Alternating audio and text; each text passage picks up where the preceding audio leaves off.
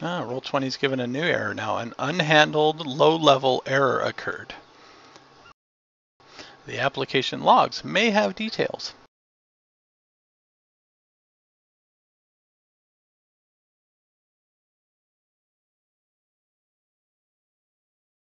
We're getting there. The karma Modifier. That is how many karma points you get each circle. Okay, right, got it. So in essence, that would be your current. Yes.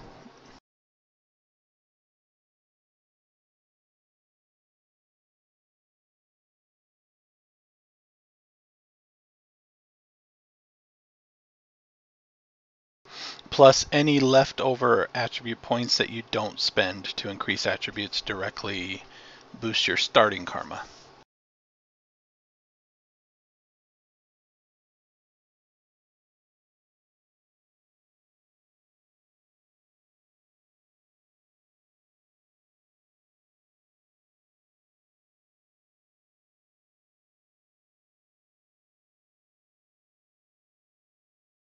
Then everybody got their base attributes down? Yep.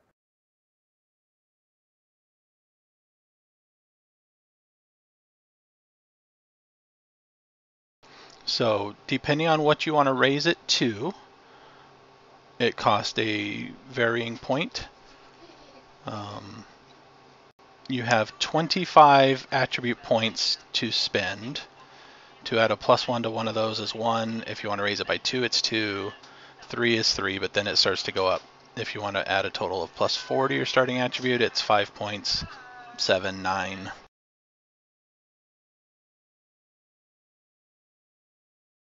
Is that from starting? 20, then? yeah, you have 25 points to spend amongst your starting attributes. Okay. So since my strength is 4, if I wanted to push it up by 4 more, it would 9. It would cost you 5 at that point. Okay. And then that's what I wanted to get to. Here's the base threshold for each one. Your step is the most important one. So for every full 3 points is a step modifier. 1 to 3 is 2, 4 to 6 is 3. So if you want to push it to just over the threshold to get to the next step, you can. During the game, you can raise an attribute value by up to 3 points. From wherever we start the game from, right? From wherever you start the game from. It's varying. So basically, we might be able, if we put it at that point, we might be able to get up 1 more step, basically, yes. And that's about it. Okay. So I mean, the option too is if you're fine, like say you want a step 6, but you're fine for a while with a step 5, you can put 12 points, make the attribute a 12, which gives you a step 5. And then during the game, you can immediately then spend on your first advancement when you have legend points to increase it to a 13. If you wanted to go that route. Make it closer to that point, right? It just means that that's all you're really going to be able to do, because you're not going to be able to get it much higher. Toughness determines your recovery steps, or your recoveries per day, and your toughness is what you roll for your recovery. So most people are going to have 2 recoveries per day. If you get your toughness to 13 or higher, then you get 3. Toughness also determines your unconsciousness rating, death rating, and wound threshold. Perception is generally your like figuring things out for the most part, noticing things, awareness, spellcasting, knowledge skills for the most part. Your each discipline has a half magic thing, which is most of the stuff that your discipline would know how to do without forcing you to actually put skill points into it. weaponsmiths, you can pick up a sword and identify who made it by the marks on it with a half magic roll. Most of these are your perception step plus your circle. Willpower determines your mystic defense and mystic armor, I believe.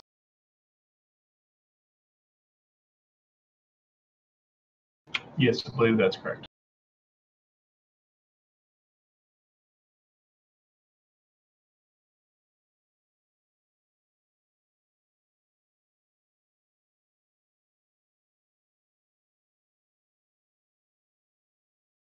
Strength is carrying capacity, how much damage you dish out. Dexterity is your physical defense, how hard you are to hit, and it's generally what you roll in addition to attack in order to hit. And then charisma determines your social defense and social interaction talents.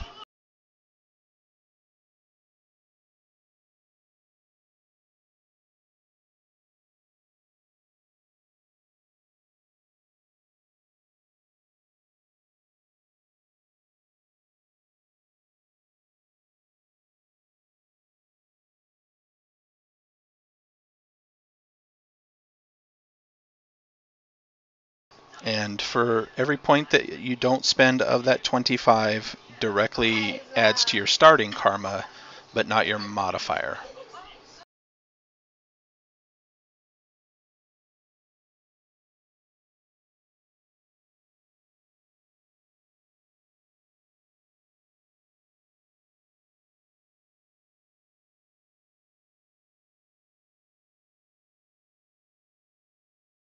Any questions so far? No, I think I'm okay here.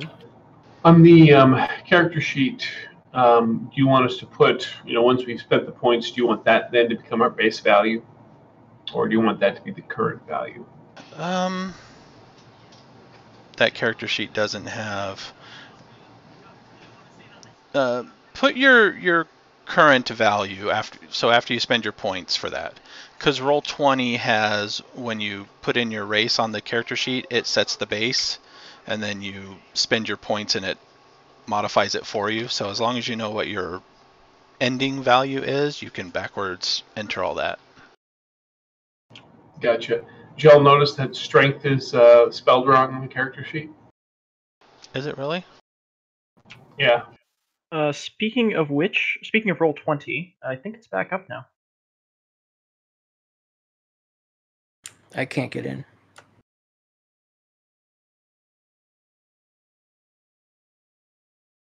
I get to the loading page. I'm getting a Cloudflare error.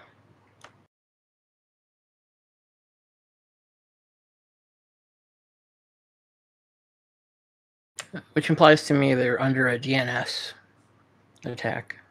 Oh, wait. I just got a page load. Yep, I'm getting a page loading too.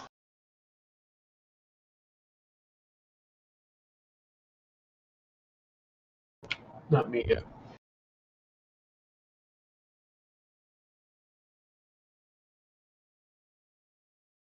Oh, I see Roll20 loading.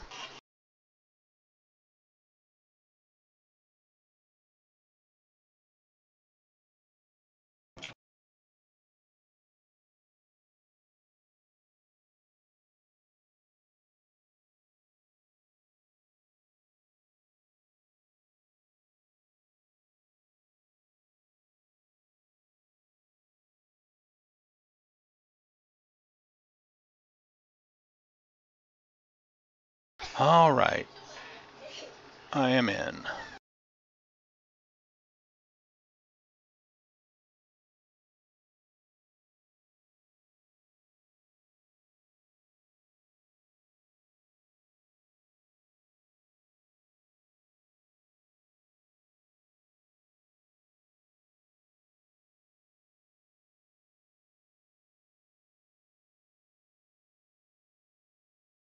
Hey, mine loaded.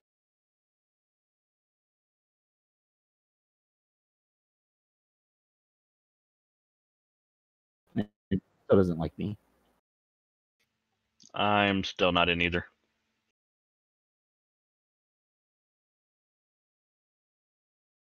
I did get as far as where all of our games were sitting in Roll20, but as soon as I clicked the Earthdawn one, it decided to not let me in. Problems. All right. I'll just go back to the other sheet for a moment. All right. So let's see what I want to do with this. All right. And we have some basic stats that are actually important to our class, right? Yes.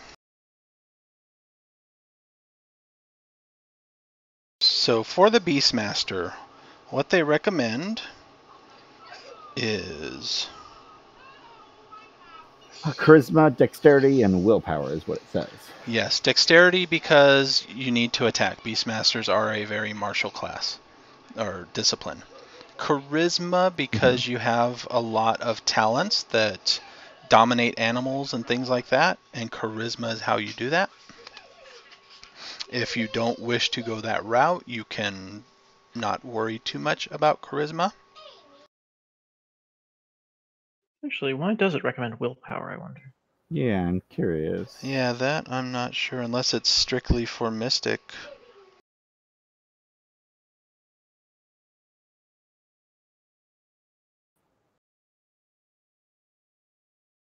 It might be a carryover. I know willpower was originally what claw shape used for damage.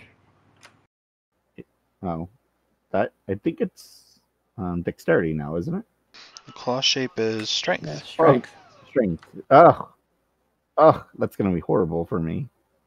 I have Well, to don't worry about really figure out. It's your What? rank plus your strength plus 3.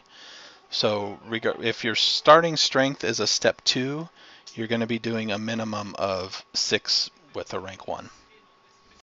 Right. So it's Beastmasters can also spend karma on damage. yes.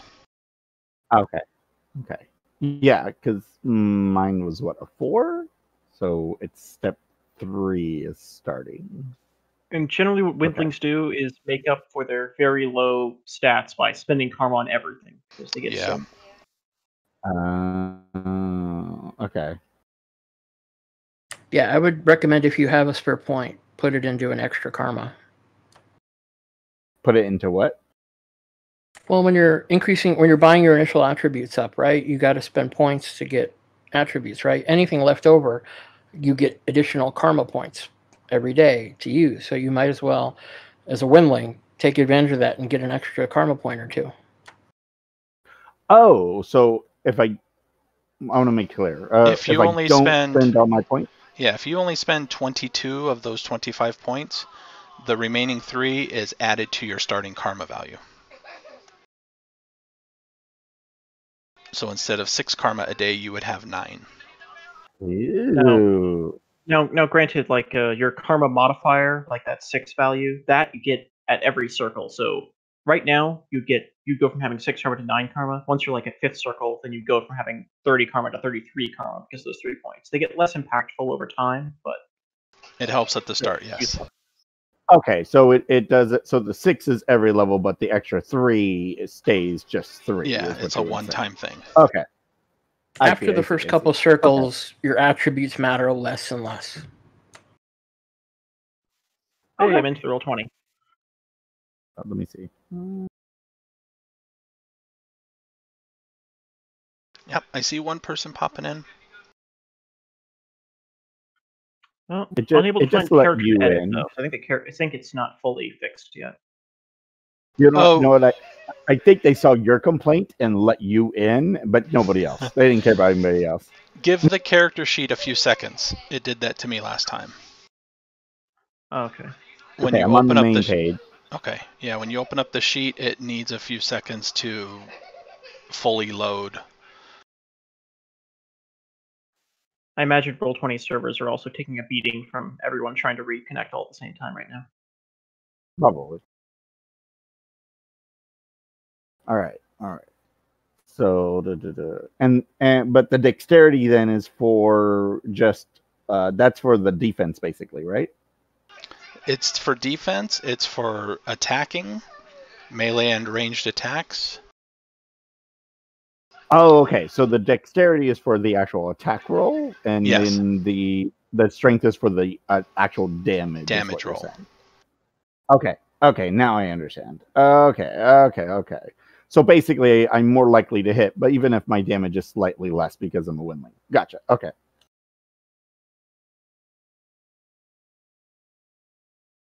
Nope, it broke again. Let me go back to this then. Do we start with our racial language, or does it, like, if we pick our 2 free ones to be different, we don't speak it?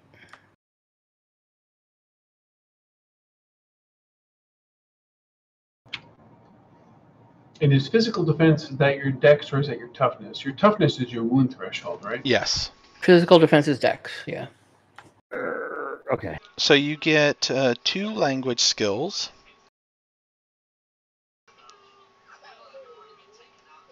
And you have to choose. So if you put 1 point in your racial, then you'd need 1 point in Throlic, probably.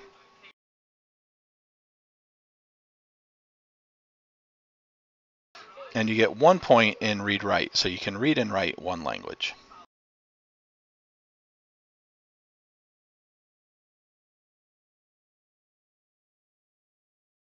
Now, you do get 8 skill points you can spend however you want, and if you want more languages, you can spend them there. Yeah.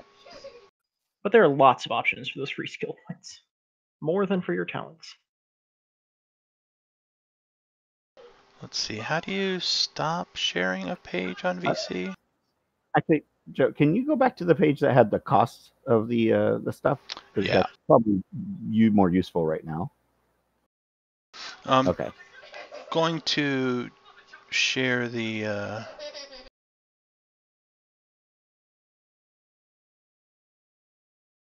The 3 is just point per point. Okay, I gotcha. this instead. Oh, hey. It's got everything on there. Well, wait, no. Oh, whoops. Sorry, I had to move it. It's got the base, the attribute modifier. The cost. Okay. You can also get more points if you want to lower an attribute. Okay.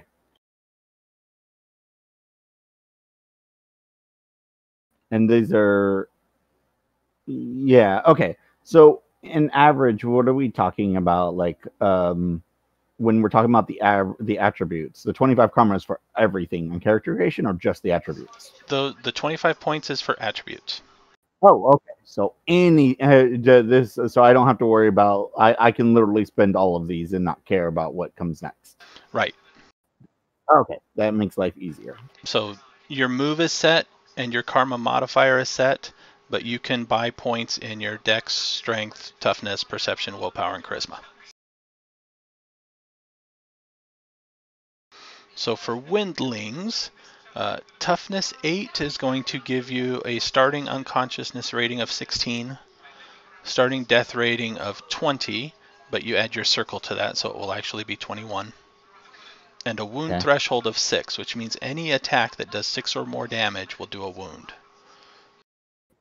Okay, I guess there's my question then. Is that good or not? Like, what is the average damage on? We're talking about output, like at the beginning levels, in a sense. So well, the step. If you had like a human with like 10 strength wielding a broadsword, they'd be rolling step 10 damage against you. Yep, and that is the step is the average damage. Or average roll in general. No, it'd be average roll, right? Except 10 damage is actually an average of 10. It does average as 10. Yeah. Okay, I see.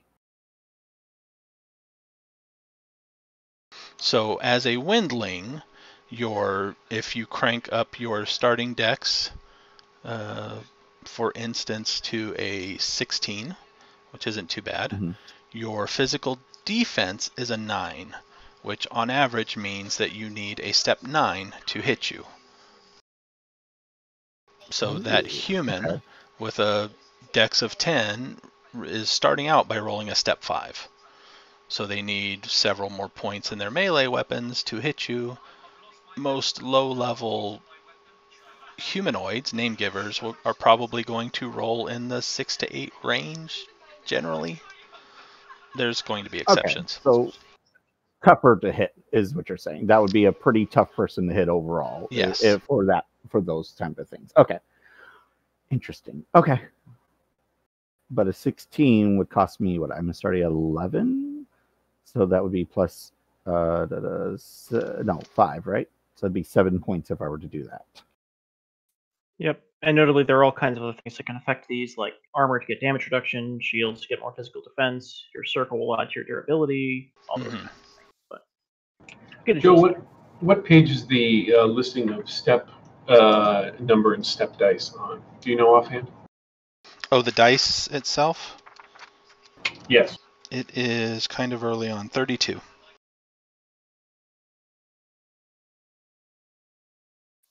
And yeah, those, like if you're using normal average values, I believe they don't actually equal the step, but with the exploding, if you adjust the average value for the explosions, then it does actually hit the average value equals the step number. Yeah. It's so if you take the average, you round up. So on a D8, it's 4.5. You round up 5. It's step 5. When you get to something like D10, D8, which is step 11, it's 5.5 and 4.5, which is 10. At which point, if you have an even number like that, you add 1. No. I think the average value of a D6 is 3.5. The average value of an exploding D6 is like 4.03 something. Yeah, something like that.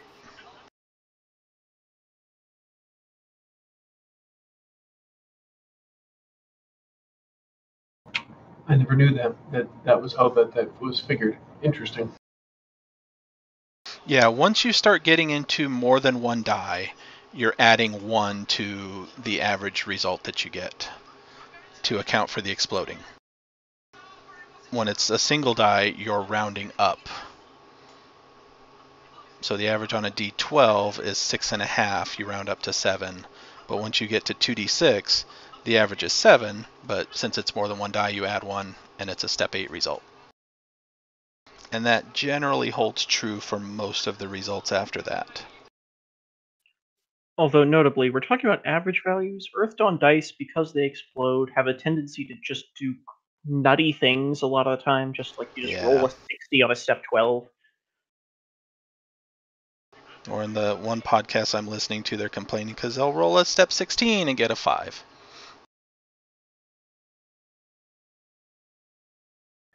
Okay, so The dice the are willpower fickle. is the willpower is the magic defense, right?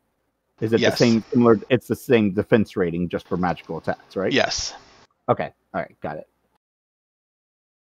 All right. So I'm already at that. Okay. Oh, I see one of you back in roll 20. Yep. Seems to be And working now, and PR, it's is that faster this is that what time. that is?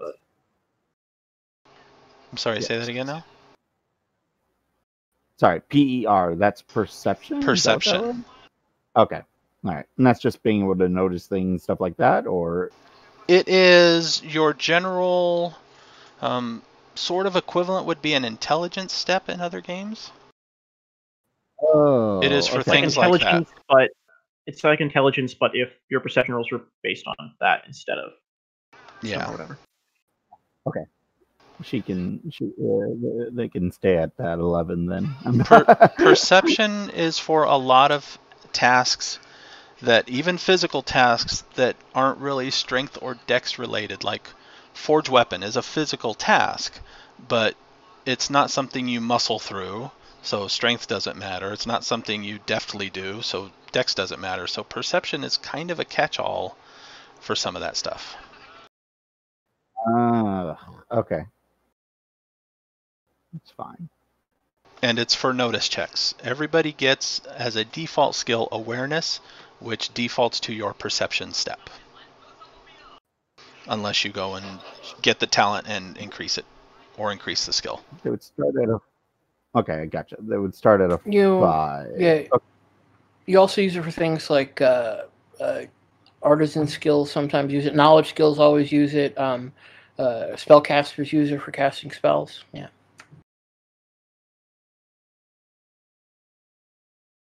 I don't know if the 2 points is worth to push it up to a 13. Okay, we'll see. Important to your character. Windlings have astral sight. You'll be using your perception step if you wanted to use your astral sight. Yes. Windlings have it as a racial talent. Now, normally, if you don't put any points into a talent, you can't use the talent. And they kind of forgot to mention, but I think they errated it or whatever. Windlings can use Astral Sight at a rank 0 by just rolling Perception if you want. Okay, so it'd just be my straight perception roll. Okay, Yeah. and Astral Sight used for them? Astral Sight lets you pick up patterns on items. It's also because when you're looking astrally, living creatures have an astral aura or whatever, so in a way it kind of helps you see at night. Not necessarily by giving you more details, but by picking up auras of things, as long as you can beat the It's kind of like detect magic and life sight kind Yeah. of thing. And also, like, it is normally like horrors kind of leave a pollution in astral space, makes it very difficult to see anything.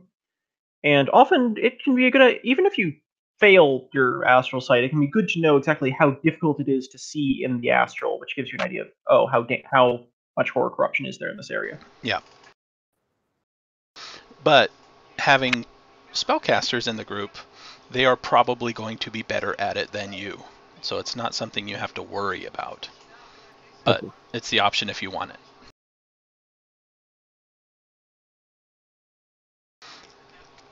And then starting equipment we can deal with later. Has everybody got their attributes bought? Almost. This is not as easy as just because I'm trying to like balance stuff. Okay, let's see. Strength. Okay. Yeah, I'm still kind of trying to figure it out. Well, if you have questions or want recommendations, ask. We I'll can look take up a recommendation talents. for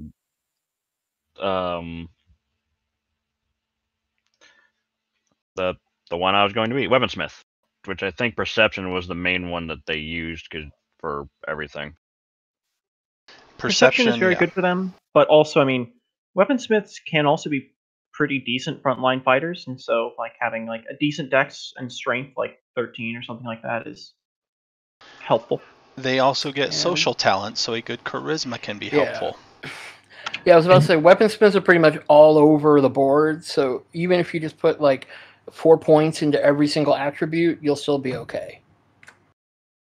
And you may be honestly, one of that's our true for frontline almost. fighters. That's true for pretty much any character. You can just get like 13s across the board, and you'll be happy. Sorry, Chris, say that again. I was saying, since we don't necessarily have like an actual fighter or swordmaster, you may be one of our frontline fighters. Our late player warrior was one of his choices, so he might go that route. Well, cavalryman and beastmaster are also both. Cavalryman is no slouch, that's for sure. Yeah, I'm probably going frontline fighter as well. If I can just Windling Beastmaster is death of 1,000 paper cuts. Yeah, that's probably what what I'm going with on this one. If I can just get I think I'm struggling with the strength, even though like I'm trying to figure out where it should be at. Given that it starts as a 4, it makes it very expensive to boost up to something somewhat reasonable. Honestly, strength isn't really that. It isn't really that big a deal. Like, it isn't like D&D or anything like that, where it's like you're a strength fighter or you're a dexterity fighter. Everyone's a dexterity fighter. Strength is nice, but it's not super important. So every circle or every rank that you add to your claw shape is going to boost your damage.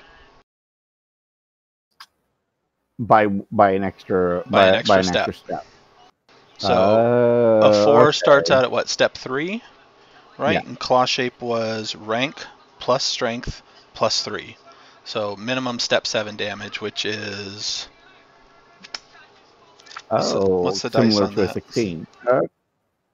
One issue other windlings have is like weapons will have a minimum strength required to use, but you just don't need to worry about that because I just like create claws, so I don't need weapons. Okay, all right. Because you are a sharp windling. So yeah, that human with the broadsword, right, would be doing 2d8 damage. You're doing a d12 damage. Straight with the strength 4 and 1 rank in claw shape.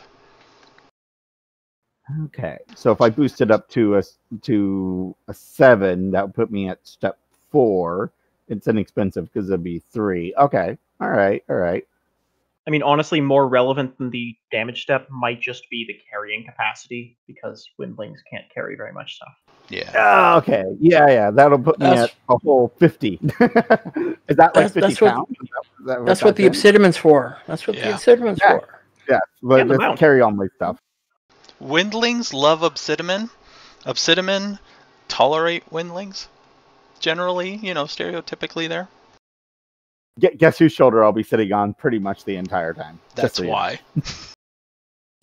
Yep. Okay. Unless one of the rest of you don't mind me sitting on your shoulder, then I'll probably sit on your shoulder too. But Oh no way! Totally, man. You can help me with some of my my illusion magic. This will be great when we do shows in town. Oh, okay. Look at that. Someone else who doesn't mind me. It's great. All right. We'll put some fake fire on you and make you like the avenging windling, fire angel or something like that. If you swoop the crowd. So if you're on Roll20 already, and you can get to your sheet, it is laid out slightly odd in that the race and discipline are kind of under a lot of junk where it should be at the very top.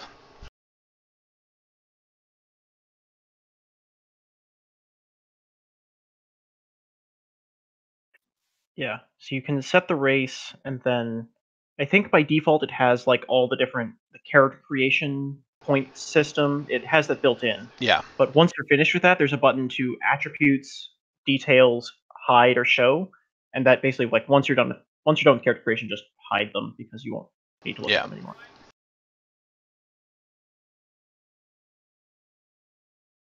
Let's see what my scores end up being. I think it's a 16, a 7. It's 8. What is that one? My brain is not working here. What did I do? 1, 2. Oh, 13. So a toughness of 13 isn't too shabby, I hope. No. Wound threshold I of started 9. at 8, so 3 recoveries a day, wound threshold of 9. For martial classes, 13 is a good baseline. okay. All right. Yeah, I was struggling because they started as an 8, so it was like, okay, it's a lot of points to kind of boost it up to anything more than that. So, well, all right. I just pushed up charisma up to like a 13 just to kind of get to the next step, and same with perception up, just because I felt like that was okay. Willpower, where am I at with that? So it starts at 10. I pushed it up to a 13.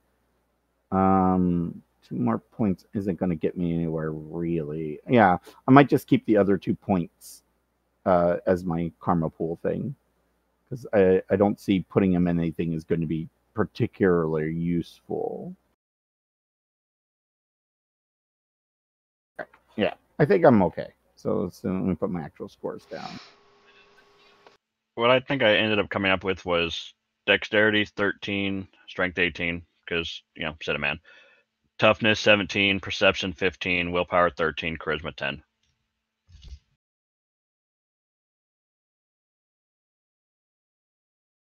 Willpower 10? Willpower 13, charisma 10. Okay. Yeah, weaponsmiths, one of the abilities they get at third circle, which is very important, is suppress curse. And that is based on willpower. Weaponsmiths are such a weird hodgepodge of abilities. Like, Yeah. part martial fighter, part like anti-mage, part just like utility craftsman person. For important attributes, it should have said, really, what's not important? That's actually what I was running into, because when I was digging into them, like it listed perception, willpower, charisma is important. But I could see where all of them would be important in some fashion. But at least at Cividen kind of made that a little bit easier. But that was a lot of points to spend to put perception up a little bit higher, where I wanted to actually be the, weapon smart guy. So where do we input our values on the Roll20 character sheet? Do we do it on the attributes and abilities tab, or do we do it on the character sheet tab? On the character sheet tab, The attributes and abilities tab is more on the back end. It's how to determine the function, so you ignore that side. On the character sheets tab, you go down towards the bottom of the box on the line starting with renown, and that's where you can set your race and your discipline. And when you set your race, it will fill in your racial minimums in the attribute lines. Then in the green box, the AP row, column, you put how many points you're spending there. Or rather, hold on. Ooh, rotating might let me in. It has you popped in on the field. No, so in the green box, you type in how many attribute, the value you're adding to the value. Don't worry about the points. It will figure out the points for you. So if you were raising your strength by 3 points, you would add 3 in the little green box.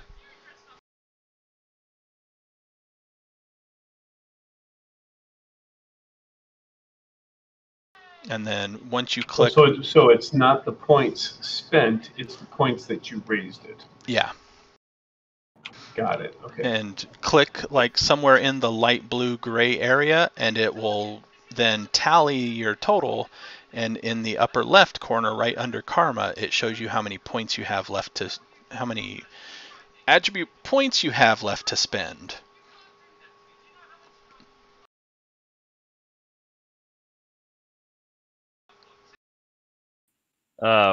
My character sheet thing is blank. I don't have any of those fancy tabs. Hold on. I exist. Give it, give it a few seconds. It should fill in. It should generate. Because I opened up the one assigned to you and it's there. It was just giving people trouble right when it started up. And hello, existence. It may load for me someday.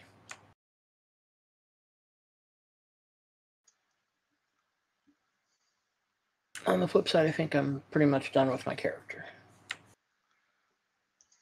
Okay, 16, 7, 13, 13, 13, 13. Wait, did I really have that many 13s? Yeah, I've got 4 13s too, which is kind of like it's a stat that's not too hard to get with your ability points, and it's kind of nice break point for your stuff. Yeah, I didn't even realize that. I was like, oh wait, you're right. I have 4 13s. Look at that. Yeah, my first iteration trying to build everything up was mostly 13s also. 13s are pretty right on. It's lucky number at Earthdawn. Put you at a nice baseline for the steps and for the defenses and stuff.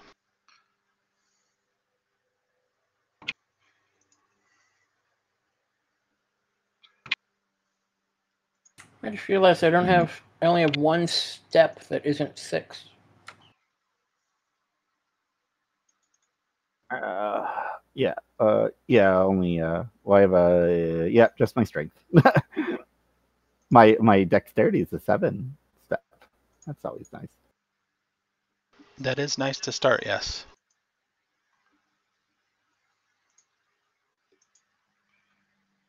Keep getting spam calls from Kissimmee, Florida. Okay, so this is just your regular. I don't know. I'll have to look up how long does a windling live for? Let me see.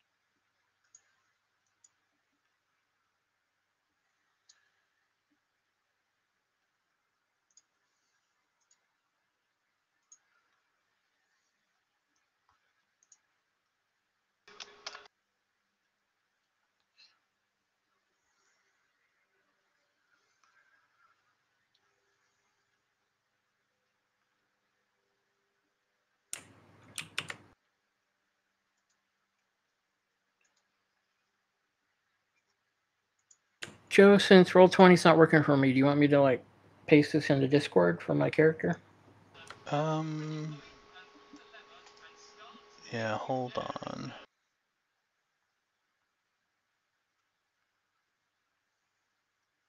Ooh, I can live to be 170 years old. Ooh, this opens up for my age here.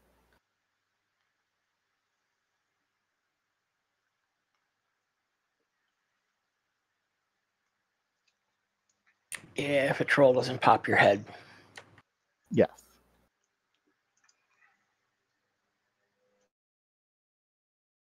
So I got the Obsidian Man to protect me. He can pop the troll's head. See, it's fine. Can you get to the loading page at all?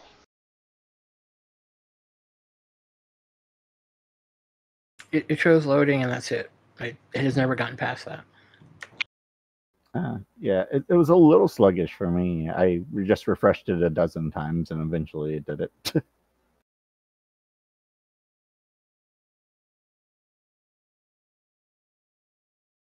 Yeah, it's not critical to me. I mean, like I said, I've already got everything filled out for the most part. I can send it to you on Discord.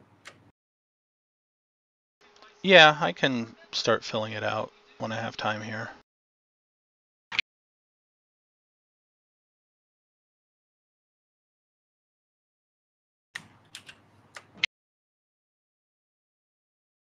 Although I now have a sheet assigned to you, it wasn't showing you logged in, at least assigned to the table yet.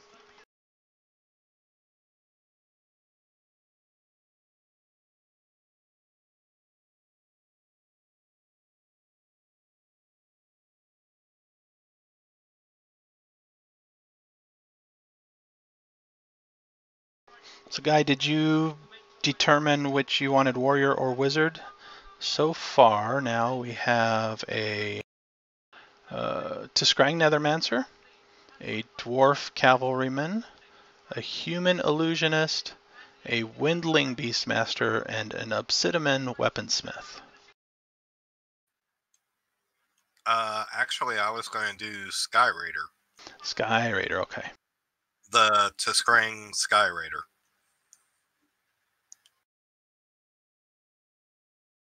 Interesting. Yeah, I kind of like it. I mean, it's fun to play a lizard folk or lizard person. So on your sheet, on the core tab of the character sheet, underneath all of the attributes is where the drop-down box for race and discipline are. Yep, I got them both. Okay. Are you seeing the screen share through VC? Yeah. Okay. So you have, to your base, you have 25 points to spend on attribute modifiers. Each point you add to the attribute value costs a varying number of points from that 25. However, the table will do the math for you. If you just on the green box put in how many points, how many numbers you want to raise your attribute by, it will auto calculate how many points it costs.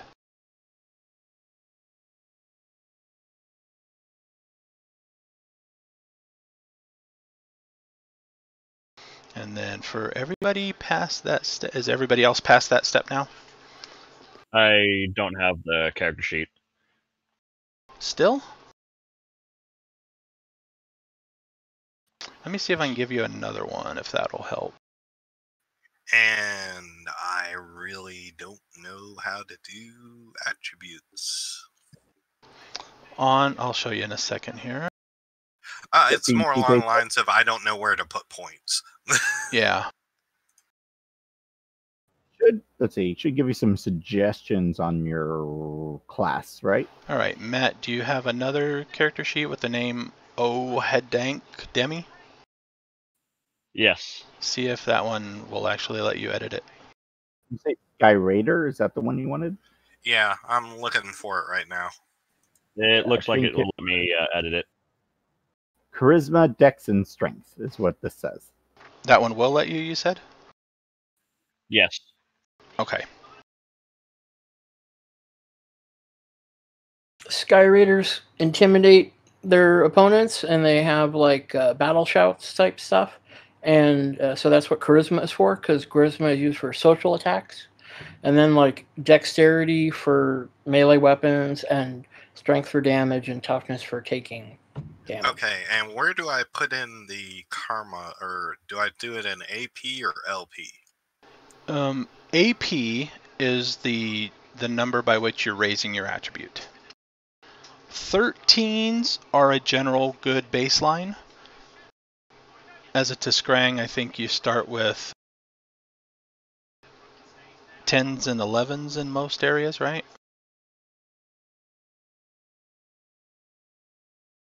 Our charisma starts out as 11. Yeah. So you start with 10s in strength, perception, and willpower, and 11s in dex, toughness, and charisma. So to raise it by 1 point, cost you 1 of your attribute points. To raise it by 2, cost you 2. Once you get, it's 1 for 1 up to 3, and then it starts to cost more. So to raise it by a total of 4, cost you 5 of your 25 character points. If you wanted to raise it by 5, it cost you 7. You have enough to put 3 into all of them, and then you can raise a few by a total of 4. But toughness as a martial character, you probably want that to get that to at least a 13.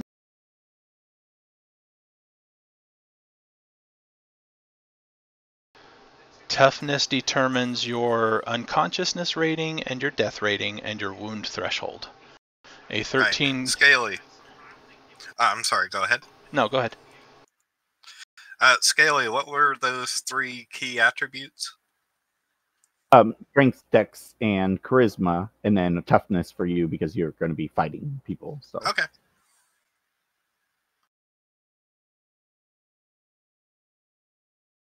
Sorry about that, Joe. Go ahead. Oh, no problem. I was just going to give you values. 13 toughness gives you a wound threshold of 9 and 3 recoveries a day. To get a wound threshold of 10, you can bump it up to 15 if you wanted to. And what your wound threshold is determines how much damage you have to take in a single hit before you take a wound.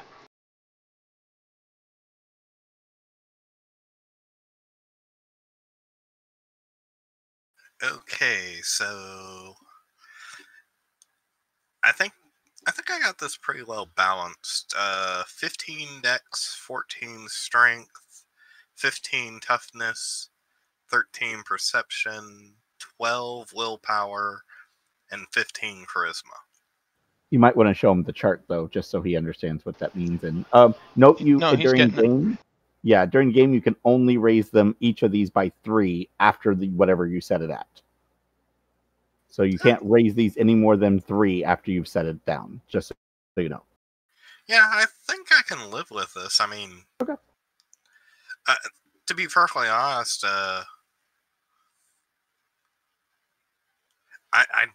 I'm Sky Raider is. I'm reading some of the stuff on Sky Raider.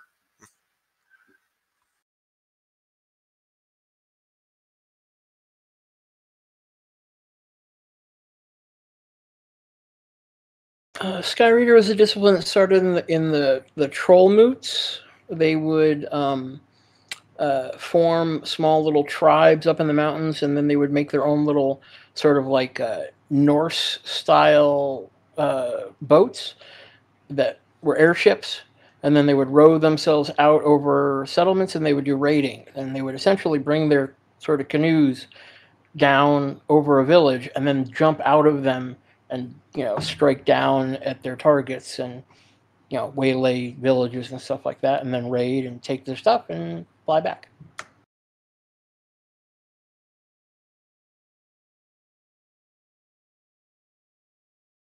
Of course, Now it's not just the trolls.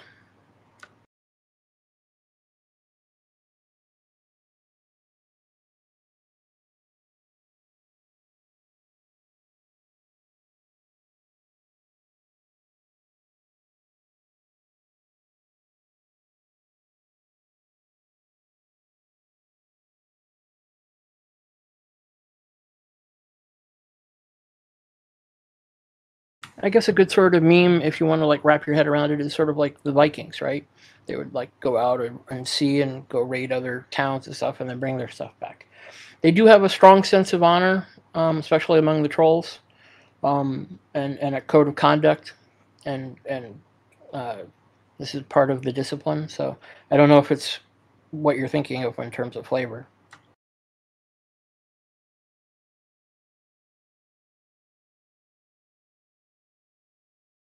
Yeah, I'm just curious if this works the same way as Shadowrun, where having a good dex means you're more likely to hit, while having a high strength means you're likely to do more damage if you hit. Generally, That's yes. pretty much how it works. But Okay. your talent ranks are going to eventually overshadow your attributes.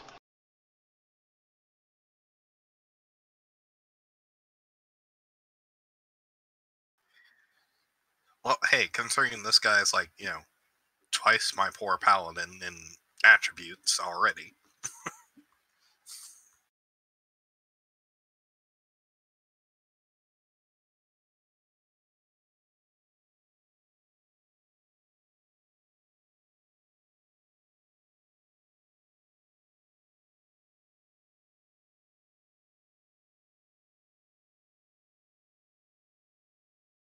Still loading. All right. The formatting of what you sent me, Jeff, is off. The equal is the end result, right? Yeah, the starting number plus the how much I raised it. The first number is how many points I spent. The equals is the final attribute size, and then the step number, and then the secondary stuff based off of it. Okay.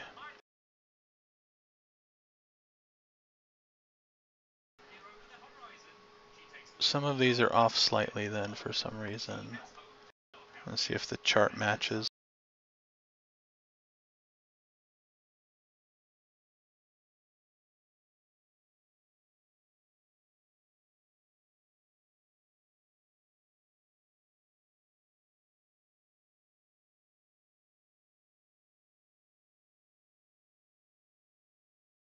So I got your dex saying you spent 3 points and got it to a 13, but spending 3 points gets it to a 14.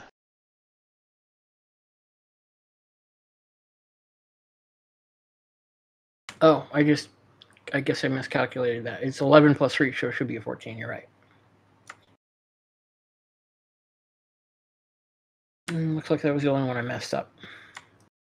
Okay. Yeah, because you had 1 point left over that way, which would have gone into karma, but I wasn't seeing it on karma either. Yeah, I don't think it changes anything. No. It adds... no, I don't think it changes anything to start anyway.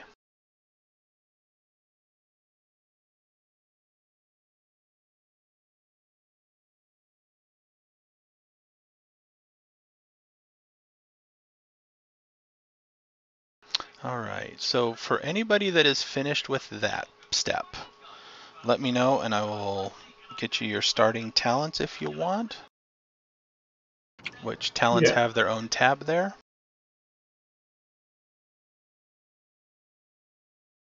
All right. Yeah, I'm ready for that. Yeah, Alright. the core attributes have been put in and spent. All right, let me do illusionist first. This on our class thing as well, like on the PDF. On the, if you want to keep using the PDF, I don't have that stated, but these would go in a talent section. I think I closed the one. No. Okay. Oh, it's like right at the top where it says talents and abilities. Is Yeah, that it? These are just the beginning talents, right? On the PDF that I had that you got sent. Yeah, it says novice talent options. Is that where you're at? For the in the book, the for your discipline, first circle talents. Oh, okay. It'd be under the first circle, not Yeah. the random ones that are at the top. Okay, No. so these are like the ones that you auto get from being in the first circle, basically, Yes. right? Okay, gotcha. All right, cool. So for illusionist, discipline talents: false sight, first impression, pattern craft, spell casting, and thread weaving illusionism. And then it looks like I get the 2 free standard matrices. Yeah. Yes. Okay, so all of those talents, though, the discipline talents, I get those at a rank 1. No, you have to put points into them. You get 8 points to spread among your starting talents. And you The- don't And have, then you can have I those can ready to also go, but we'll give you choose- so you level up. And then I can also choose from the novice talent options. Correct? Yes, you can choose one talent. You don't have to choose that right away if you don't want to. The slot never goes away. If you wanted to wait till second circle to choose one or 3 games in to choose one, you can do that. The slot never goes away if you don't choose it right when you circle up. And your free talents, your matrices, will always equal your circle. You don't put points into those. Got it. And 3 is the highest you can put to any one talent. Makes sense. Who's ready for the next one? You could just confirm mine because I think I see it. Is it the avoid blow, claw shape, the thread weaving, unarmed combat, and wilderness survival? Those them? Yes.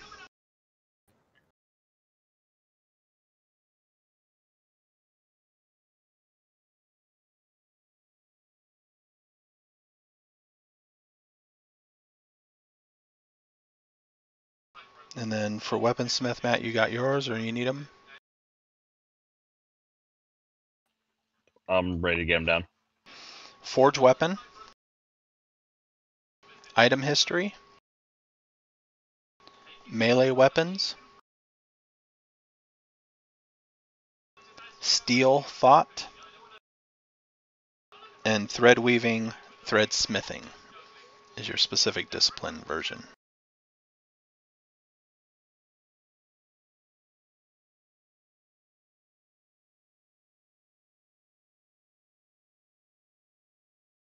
Oh, this is still going on here, so I can do this too.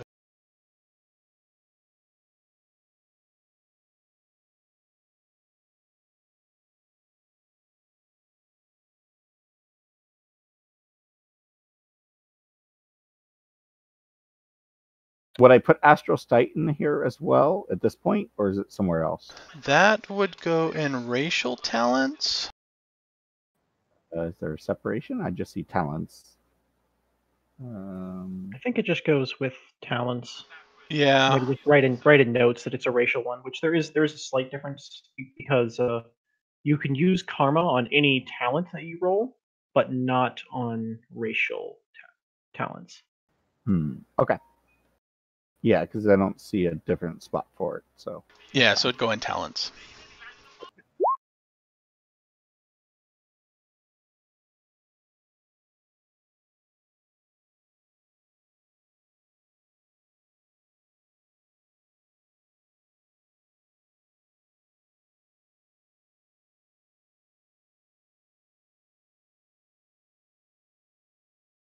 okay, so for all this other stuff that we're putting in, I mentioned the attribute is if it has an attribute related to it, right? Yes. Okay, strain makes sense. Base rank is just what rank we put it in, whatever we put the rank we put it at. Yes, you have 8 points to spend. You can raise any individual talent up to 3. You could put 2 each into 4 different talents if you want. Oh, I see. And there's a little checkbox for combat tab. So if I want this on like my claw shape on the combat tab, I would checkbox that. Yes. Okay. Got would that be the same with like avoid blows? Is that what about combat skill? Yes. All right. So I think this is where I had a question. So with unarmed combat, is that related to my claw shape or not? My claw. That's why I'm confused. I think I was confused by that. Unarmed combat is what you use to attack. Claw shape is what With you use to do damage. okay, so my claw rank is the damage, and the unarmed combat is my attack. Okay, got you. All right, so we'll do that.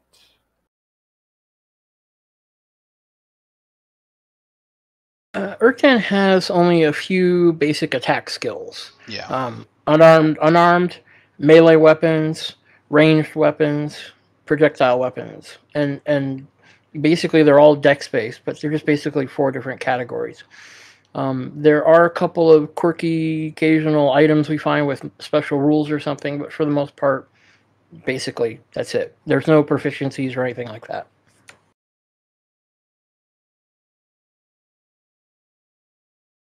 Okay, so if claw shape is strength plus rank plus 3, would I put it under rank mods or step mods? Like where would that mod become go at? Let me finish loading the table again and I'll figure out. Okay. It might auto-fill it in. So if you just put your rank, it might auto-fill in the total step when you roll it. I'm not sure. It doesn't. All right. So if I put it at rank 1, just do the roll. All right, Joe. Let me check and make sure I got my talents correct. Battle shout, climbing, fire blood, melee weapons, thread weaving, sky weaving. Yes. Now, every discipline gets a thread weaving. That is how you interact with the threads that you find. When you find magical items, in order to attune to them, you weave threads to them, and it takes thread weaving to do it. So it's not a talent you want to neglect. But on the other hand, it's also not likely to come up like right away or all the time, unless you're a spellcaster. Spellcasters use it all the time. Okay, no, I got it. It's a step modifier, right? Because it increases your step. Okay, no, I think I understand. You know, I do have to manually put it in because it only put it as a 5 when I put rank 1 in. Okay. So, yeah, so it's a step mod. Okay, it's 8. That makes more sense. The damage is an 8. Okay, which is rolling what 2d6 if it's only at rank 1. Okay, got it. And then eventually you will get Claw Frenzy, which lets you make multiple attacks. As long as you're using Claw Shape for the damage, you can start spending Strain to do additional attacks. That's when you turn into the Cuisinart. And as Joe, as you improve in circles, you can, like from the novice talent options, you can purchase those at like rank 1 as you go through first through 4th circle, right? Yes. So each circle, you get one option. From 1st to 4, you can only choose from the novice talents. Once you hit 5th circle, you can pick from the journeyman options. But if there was still a novice option you wanted, you could pick that as one of your journeyman options. But at that point, it costs you more to raise it. Got it. But yeah, you have 4 options per name rank, and there's 10 options available. So some of them it's pick and choose. And yeah, I clicked that stupid link for help in the chat, thinking it would open in another window, and it didn't. So now I can't get back onto the table.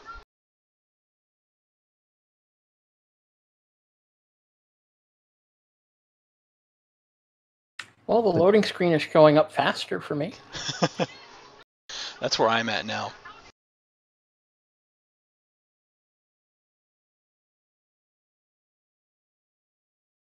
Yeah, I made that mistake too, and I was like, oh, whoa, no, back. back.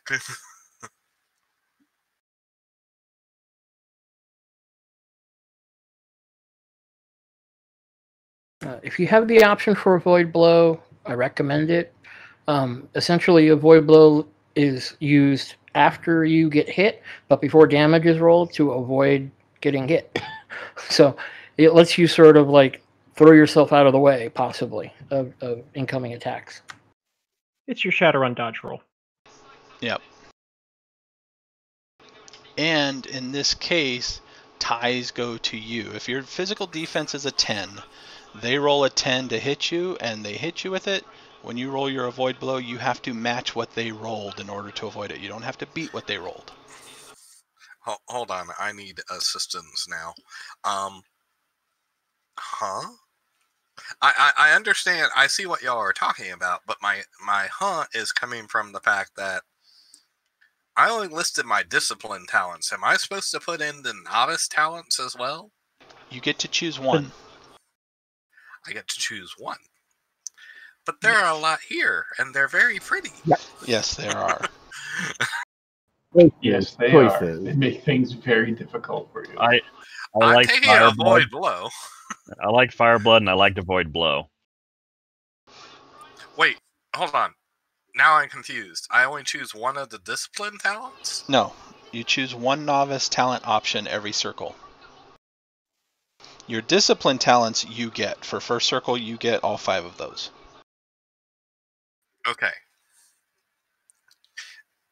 And then I only choose one novice talent option, right? Yes, at first circle. And then every circle after, you get to choose another one.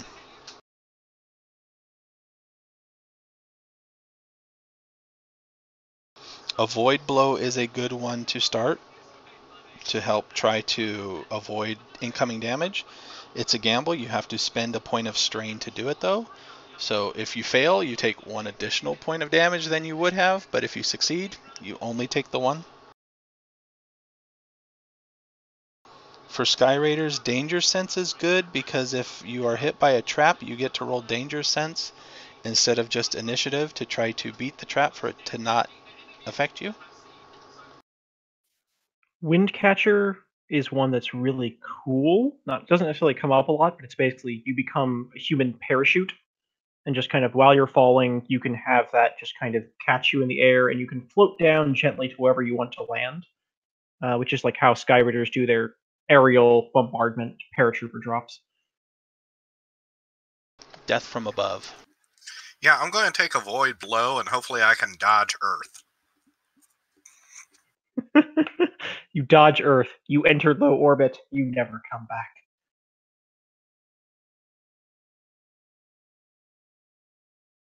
You might have to roll again for the moon. Yeah. No, I'm just dodging the Earth. The ocean and the rivers, I'm playing out of luck on that one.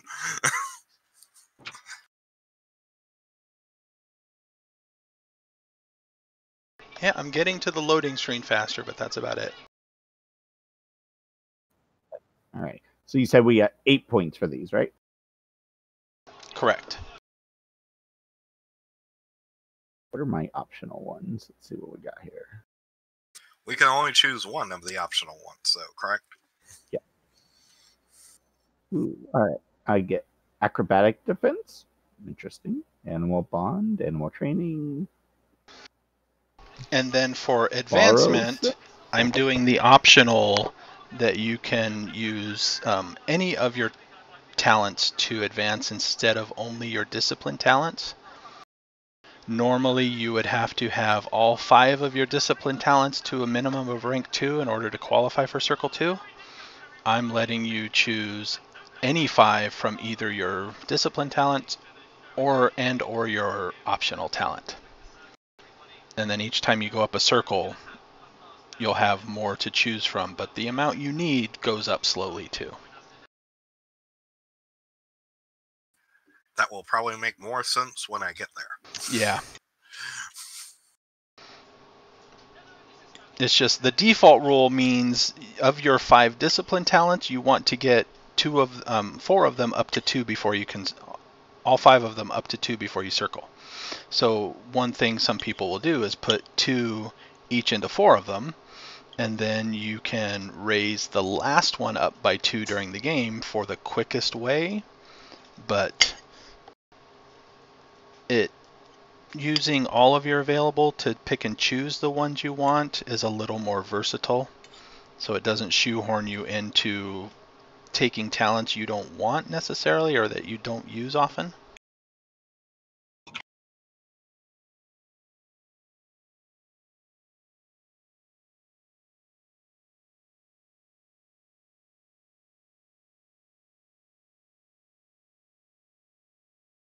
Come on, table, let me back in. Okay, let me ask this for the group.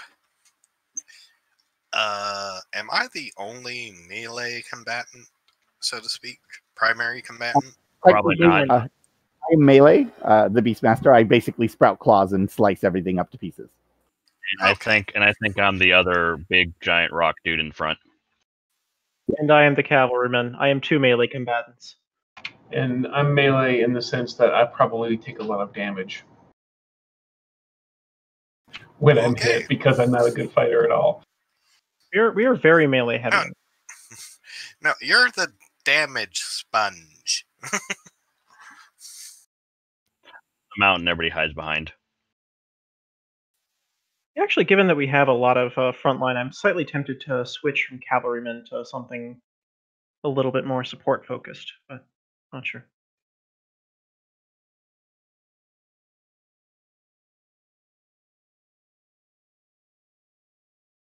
I don't think you need to do it on our behalf. I mean, I think the group's fairly well fleshed out. I might go with actual tracking just because it's something a little out of combat, you know? Yep.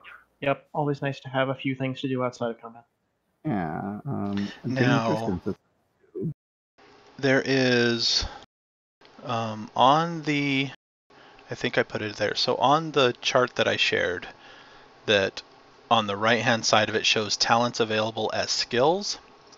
If there is a talent you like that your discipline doesn't get, you can still learn it as a skill. The thing being you can't spend karma when you use it as a skill. But so it's just whatever your straight rank and roll attribute. Yes. Okay. And advancing skills takes longer because you actually have to train and learn how to do it, whereas a talent, you just kind of meditate and magically get better. Interesting. And then down below that, I have the default skill table. Those are the skills that everybody can use at rank 0.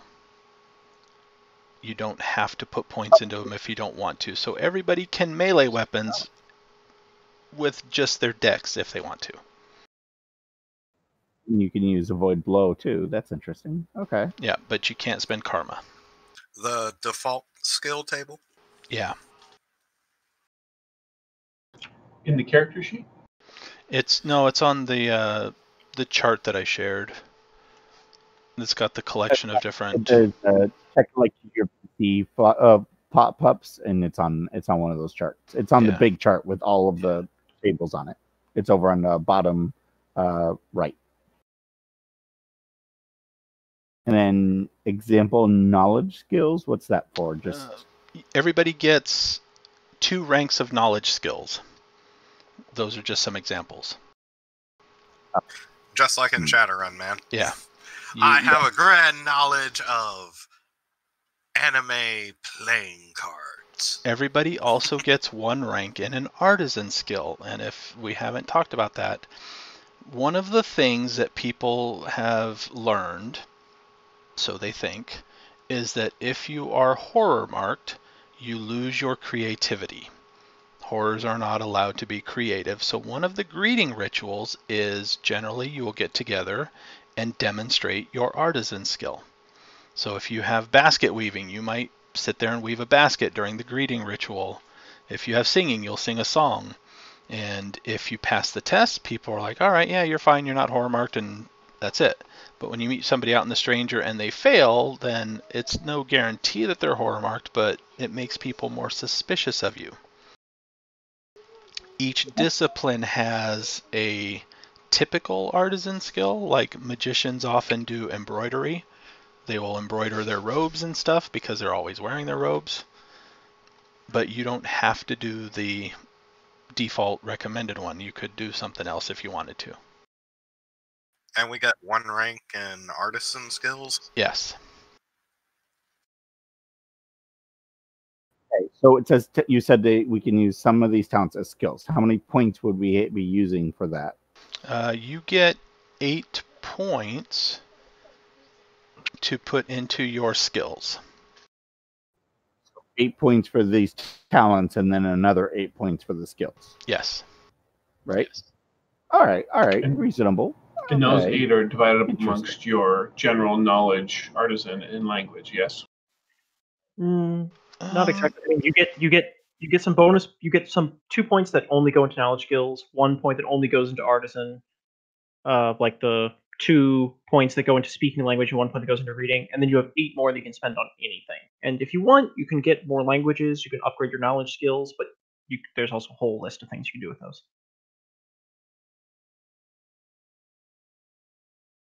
But yes, the 8 points you get in addition to can also be divided amongst your languages, your artisan skills, your knowledges.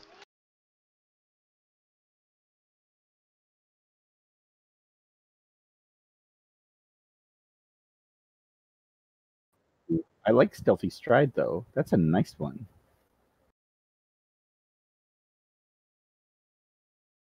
It is very Always nice. struck me as a little odd that you can't default on Stealthy Stride. What do you mean default? The default skill table, those are ones you can roll without having any points spent in Yeah. them. It sort of like literally creates like a magical illusion around you, sort of thing. So it's probably not a skill you're going to learn. Well, the skill version, actually, like, if you look in the descriptions, some of them a lot of the talents available as skills will say at the bottom, like, oh, the skill version functions the same in these ways, but doesn't have these magical effects. Oh, And I sometimes see. it's different, sometimes it's not. Like, lockpicking the skill, you need to have a physical set of lockpicks. If you're lockpicking the talent, you just summon lockpicks out of the air because reasons. Because magic. That's it. Elemental air magic.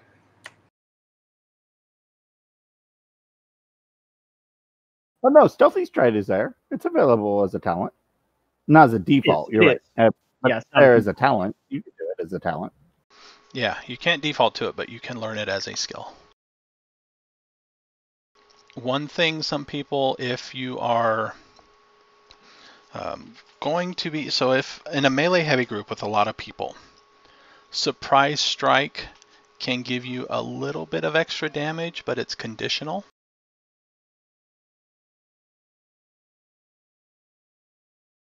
If your target is unaware or distracted, you add your Surprise Strike rank to your damage. But it It's basically replaces, yeah, it replaces other things. You either do the Surprise Strike or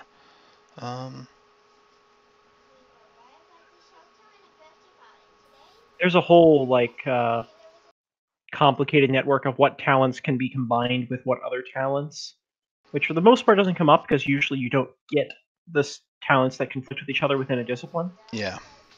But I believe Surprise Strike is one of the ones that works with pretty much everything else. Like you can use that with Claw Shape and with Charge. Yeah, I think so too. As long as the target falls into the distracted or unaware category.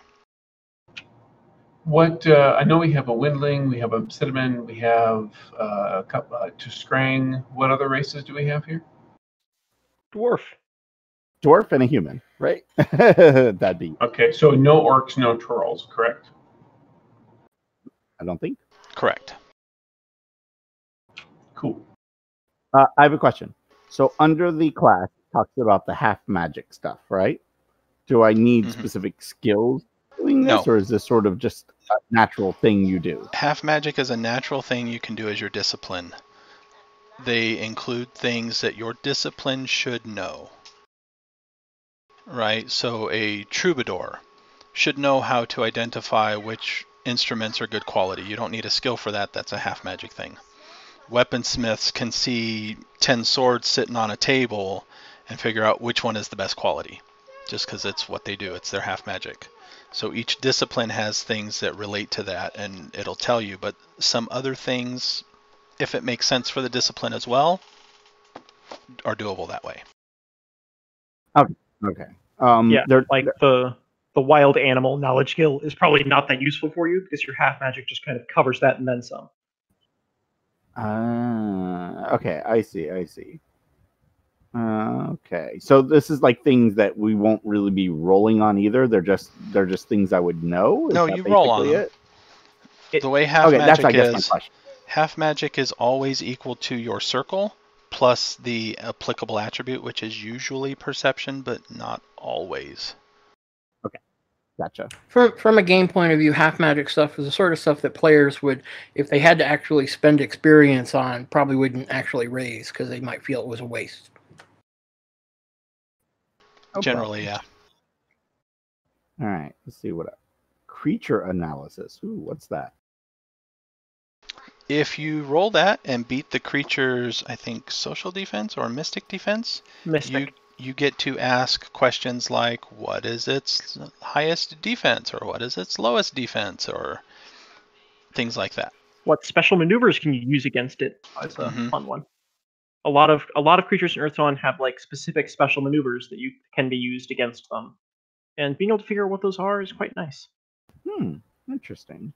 It's a perception roll, but interesting. There's like flying creatures, where if you hit very good, you can do a little bit of extra damage, or you can sacrifice one of those to perform one of the special maneuvers, which might be like clip the wings. You make it so it can't fly for a few turns or whatever. But you have to, with creature analysis, you can find out what options you have available for that. Or like there are a lot of different animals that will do things like revert to instinctive behavior in some cases. Like some things you can start fights between them, or those kinds of things. If you know that you can do that and you are able to pull off the maneuvers in combat to do it. So creature analysis is very nice for that kind of thing. Tempting. I'm looking at Sloth Blame and just pointing at the damage sponge all the time and going, he did it! That is a really good one for thieves and assassins. That happened to us. Somebody, did they steal something, or did they attack somebody? I forget what it was, but... They killed somebody and then blamed it on you. Yeah. So here I am getting hounded because everybody around believed that I did it. Because the talent uses a little bit of illusion to kind of reinforce in everybody's perception that, hey, yeah, we did see that guy do that. Oh, I'm actually looking at it as a skill. It's one of the default skills. Which, yeah, it works there too. It's going to be less effective because it's really hard to raise skills and you can't add karma on it, but it still works.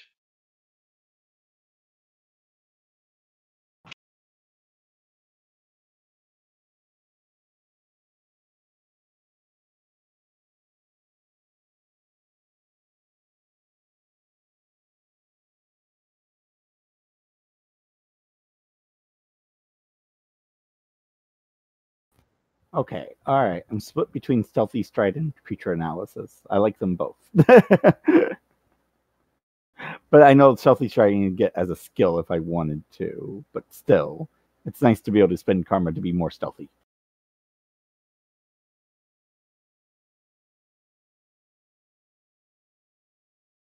Well, you can always pick up one of those next circle. But... Oh, yeah, we get one per circle? One of the free one, or one of the bonus ones? We get one per circle, or no? Yeah, one per circle. Interesting. Yeah, I might... Once you hit 50, you have a whole other list of those, which are, even fancier, so...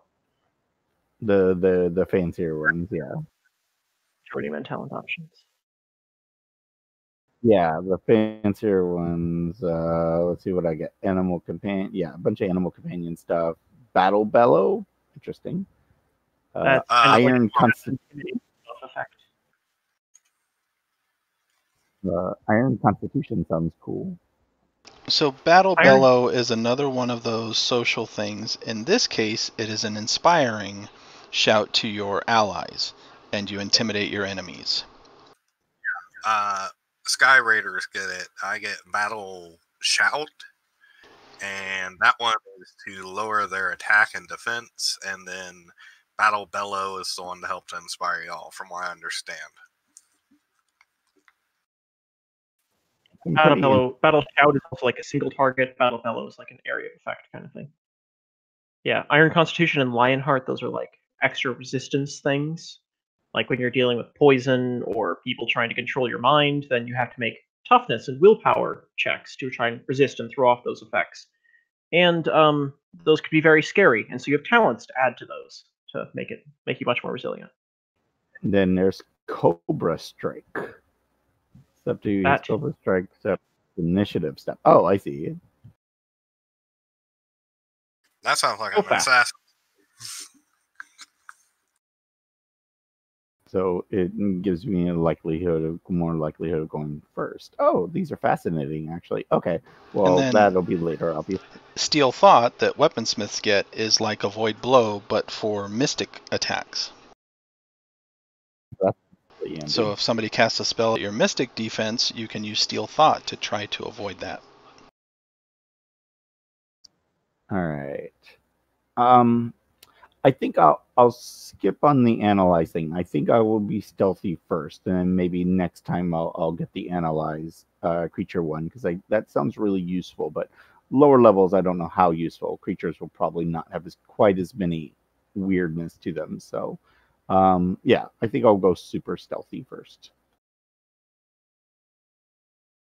On Discord, Roll20 is over here saying, "Oh yeah, the problem's resolved. Everybody should be able to get in now." Wrong. And they've got like 60 replies now to that, which some of them is them replying too, but others are like, "Nope." Yeah, I'm still unloading.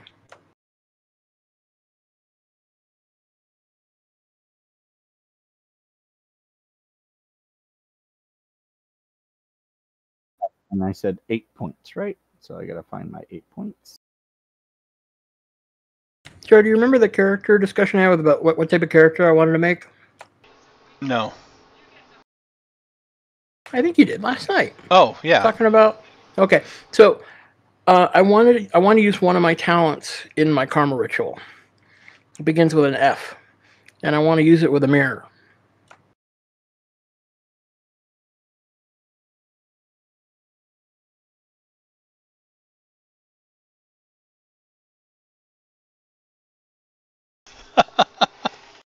Is that acceptable? Yeah.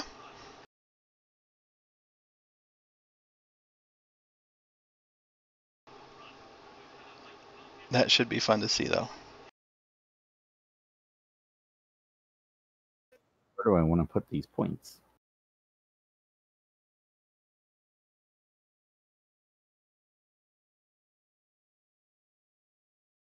I feel like I want to put the most in unarmed combat just so I'm better chance of hitting, I assume?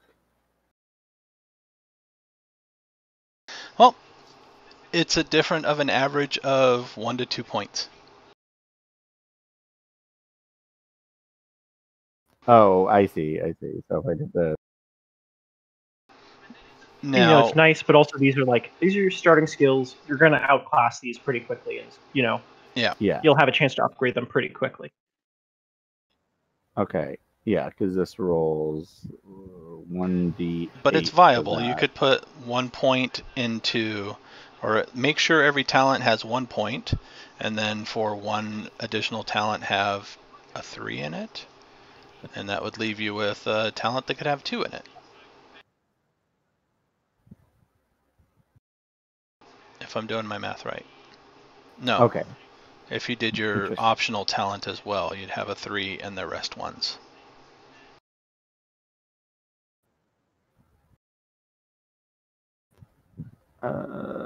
Oh wait, because it goes by steps. It doesn't. Okay, so this actually doesn't change the step. Oh, okay. What doesn't change the step? Like the changing it from like a 2 to a 3, because it's your dex plus that, right?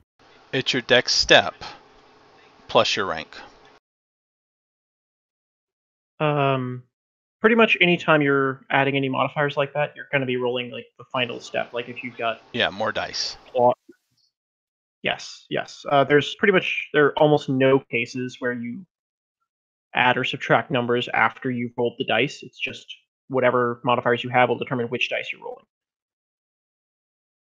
Which the step system is wonderful, but also it's really great that we have a dice bot here to take care of figuring out which dice we're supposed to be rolling, because it can get annoying.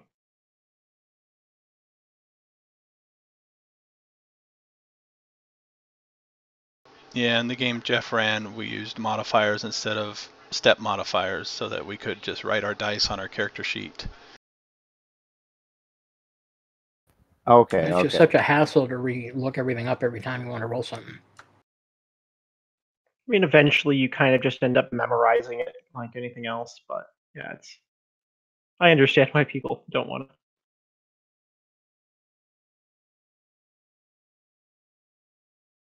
Well, some of them are just so commonly used, like Desperate Blow and Desperate Spell.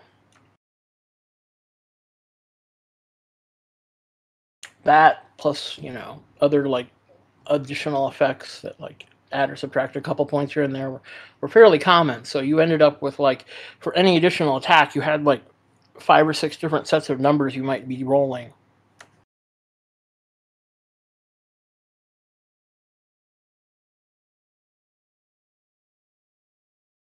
All right. Oh, it's not moving on. So the next step, who are we at? Where are we at?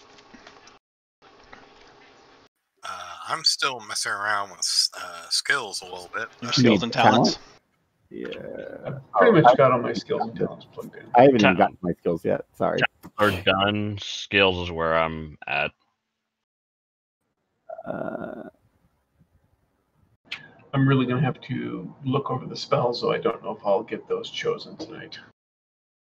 Oh, yes, for casters. Okay. You have... Oh, that is not showing right.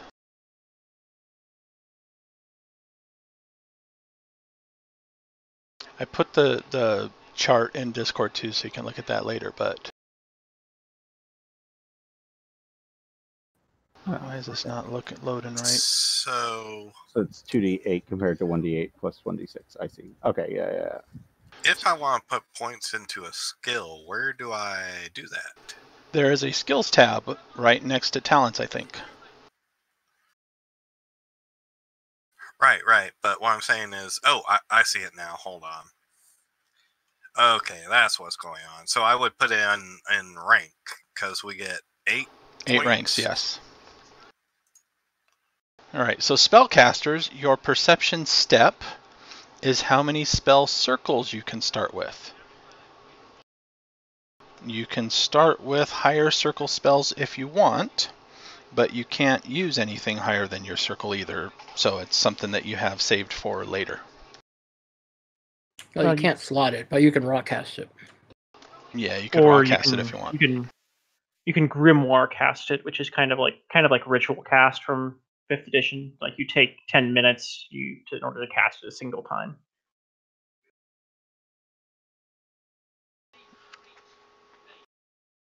So we get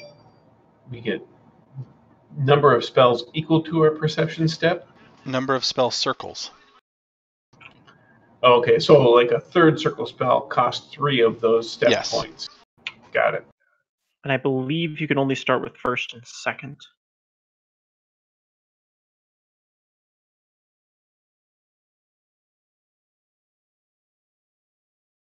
Yeah, I chose 4 first circle spells and 1 second.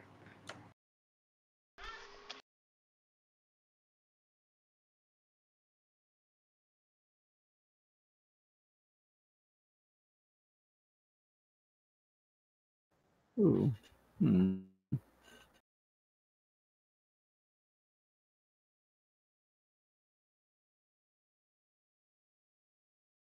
Some of these skills could be like picking pocket. That could be interesting. Yeah. It can be.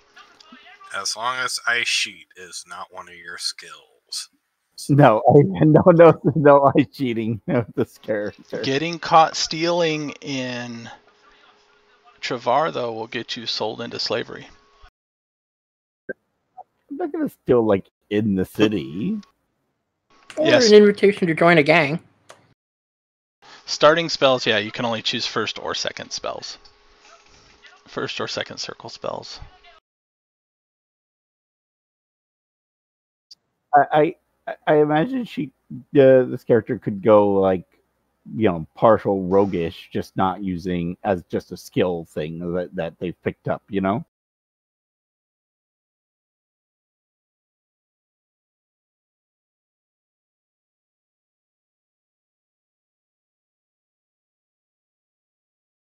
I mean, hell, in Kratos, picking pockets is pretty much an artisan skill.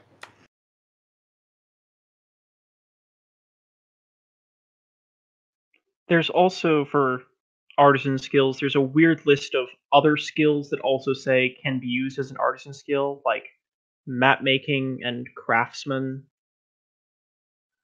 There are a few little random tidbits around like that.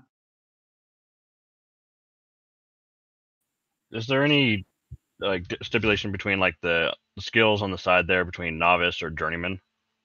Yes, journeyman skills you can't learn until you're... You can learn them at any time, but they cost a lot more legend points to learn, and you can't start with them using your starting skill points. Yeah.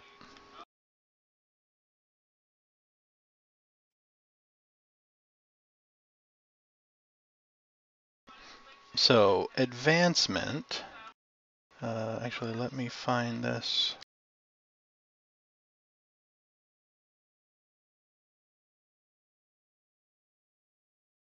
a great one. Graceful exit. That sounds amazing. Graceful exit is hilarious. I still Yeah. have to see it properly used, but it just seems absolutely hilarious. Yeah, I'm arguing between that and Sloth Blame. You actually have a charisma, don't you? Yeah. But actually, I think I'm going to be taking Resist Taunt. So I took Awareness, Conversation, Haggle, Resist Taunt. Then I took Charge, Swift Kick, and Wound Balance. Actually sounds like it could be important for somebody like me. Wound balance is Wound very balance important. is great. Charge, that is specifically a mounted talent. Ah, well then, I will get rid of that. I've got charge as a talent, but yeah, you probably won't be relevant for anyone else, at least for a while. So, with talents, you meditate for, I think it's 4 hours, and you can raise a talent, as long as you have the legend points to spend for it. And it goes on the Fibonacci scale. So to go from 1 to 2 cost you 200 legend points. To go to 2 from 3 cost you 300. 3 from 4 is to 5. From 3 to 4 is 500. Journeyman talents that you learn once you hit 5th circle they have a higher starting cost, so the progression is a little bit higher. Talents go from 1 to 15. Skills go from 1 to 10. And a novice skill, to learn it at 1 costs you 200. To go to 2 is then 300. So it already costs you a little bit more than talents do. But it also takes you, to go from 1 to 2 takes you 2 weeks of training time. And then you have to wait 3 weeks before you can raise another skill. Or you can raise the same skill again. But Is it the same skill? It's like, because adepts have talents, they can become incredibly good at specific things extremely quickly. Yeah. And everyone else has to get by on very slowly learning skills. And so your skills will quickly fall behind your talents, because that's just how adepts roll.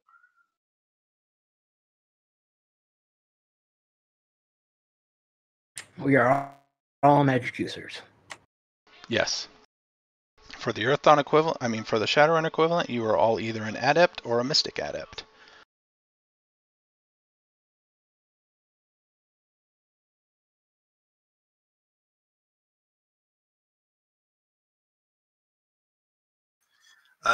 Swift kick. Who gets that? It sounds like is it like a bonus unarmed attack? Is that what it looks like to me? Yes, it's a bonus unarmed attack that you can only use if you have a higher initiative than your target. Yep. Although, sadly, it does not combine with your claw shape. Like, your claw shape modifies your unarmed damage, but you cannot apply that to Swift Kick, sadly. Could I apply it to my tail since that's my natural weapon? There's actually, okay, so in the companion, there are knacks, which are kind of like feats from D&D. They've got like prerequisites and training times, their whole other thing. And there are, I believe, knacks for claw shape that let you use it on your tail or your feet for Swift Kick and your just trying tail attacks. But by default, it cannot be used for those.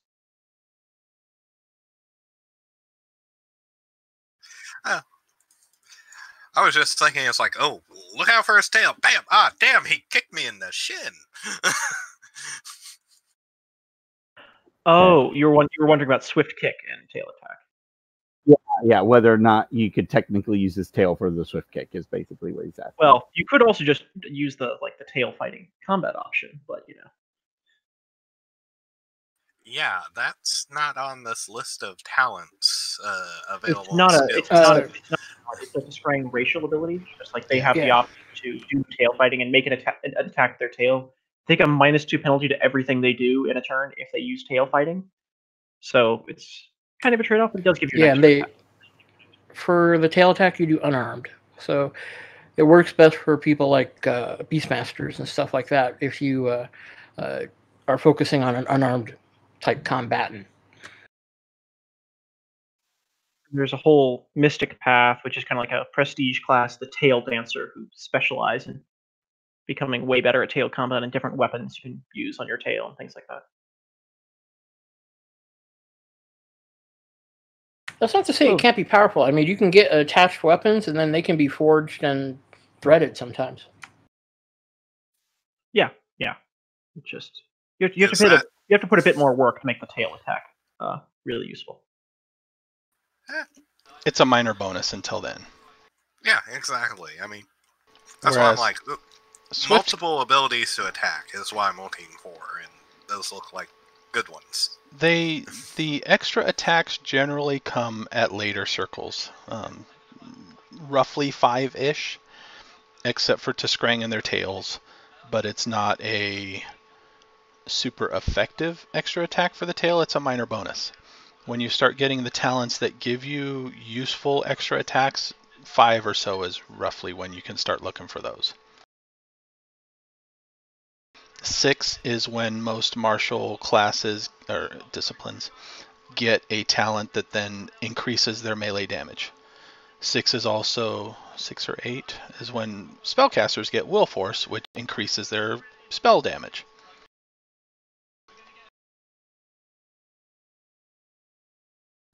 For the artisan skill, Mm-hmm. can I, like tattooing? Is tattooing a thing? It is.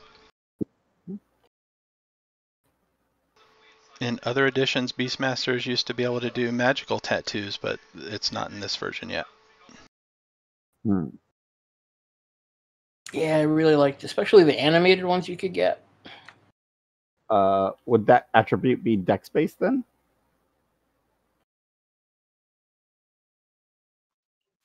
No, it's perception. I think it's usually artisan skills. I think are actually usually charisma based.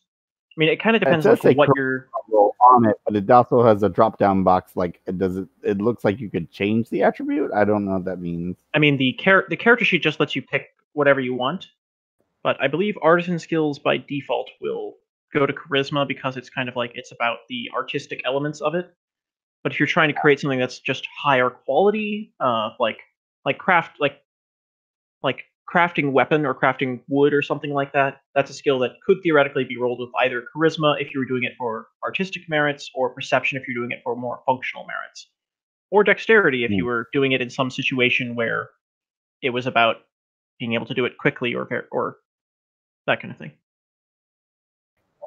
Okay. Yeah, didn't it used to be perception? I think. Yeah, it's charisma now. Page 203.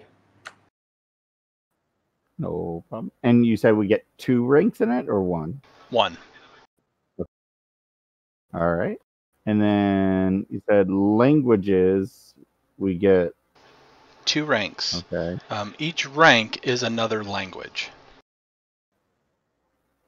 Why is it giving me dwarf automatically? Dwarf is the main language of Barsave. I read that. Yeah, the Thoralic or whatever, Yeah. right? Yeah, that's it. The Thoralic, whatever how to pronounce it. Okay. Do Windlings have their own language? I imagine I would have that, right? Yeah, they do have their own language. Although, like, with the Scourge splitting people up all over the place, you may not have ended up in a Windling care. You may have just ended up in, or your family may have not have ended up in a Windling care. You may have ended up in like an Orc care or something. But yeah, there are all kinds of languages. Usually, what most people do is like you speak Thralic, you read Thralic, and you speak one other language of choice. I'm in.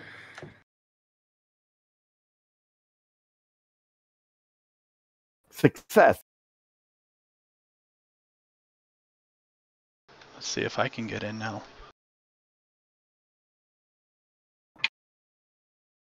Oh, stuff is loading. I'm going to say that I think this is going to be useful. So I just went and looked at what I get at Journeyman, and a couple of and actually still at Novice. Some of the skills I chose, I actually get as talents. Oh yeah, definitely. Oh, you mean later on? Yeah, so I'm like, I don't want to have this as a skill right now. Yeah, for skills, typically the idea is you want something like climbing or like a weapon skill you're not going to get, like Sky Raiders. I don't know if they get like projectile weapons or something, but you might want something like that. But it's not designed to replace your talents. Yeah, exactly. But I mean, I don't want to burn points on skills that I'm like. I was looking at wound balance. I actually get that in one of my circles. Yeah, so you don't necessarily want to waste skill points on that, because eventually you are going to have to buy it again, basically. Right? Yeah.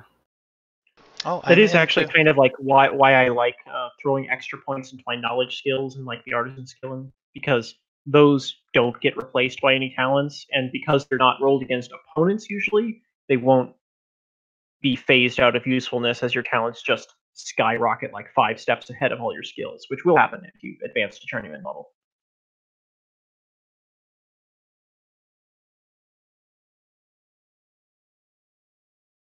All right, I'm back in too. All right. So you said we get 2 points for knowledge skills? Yes, I think.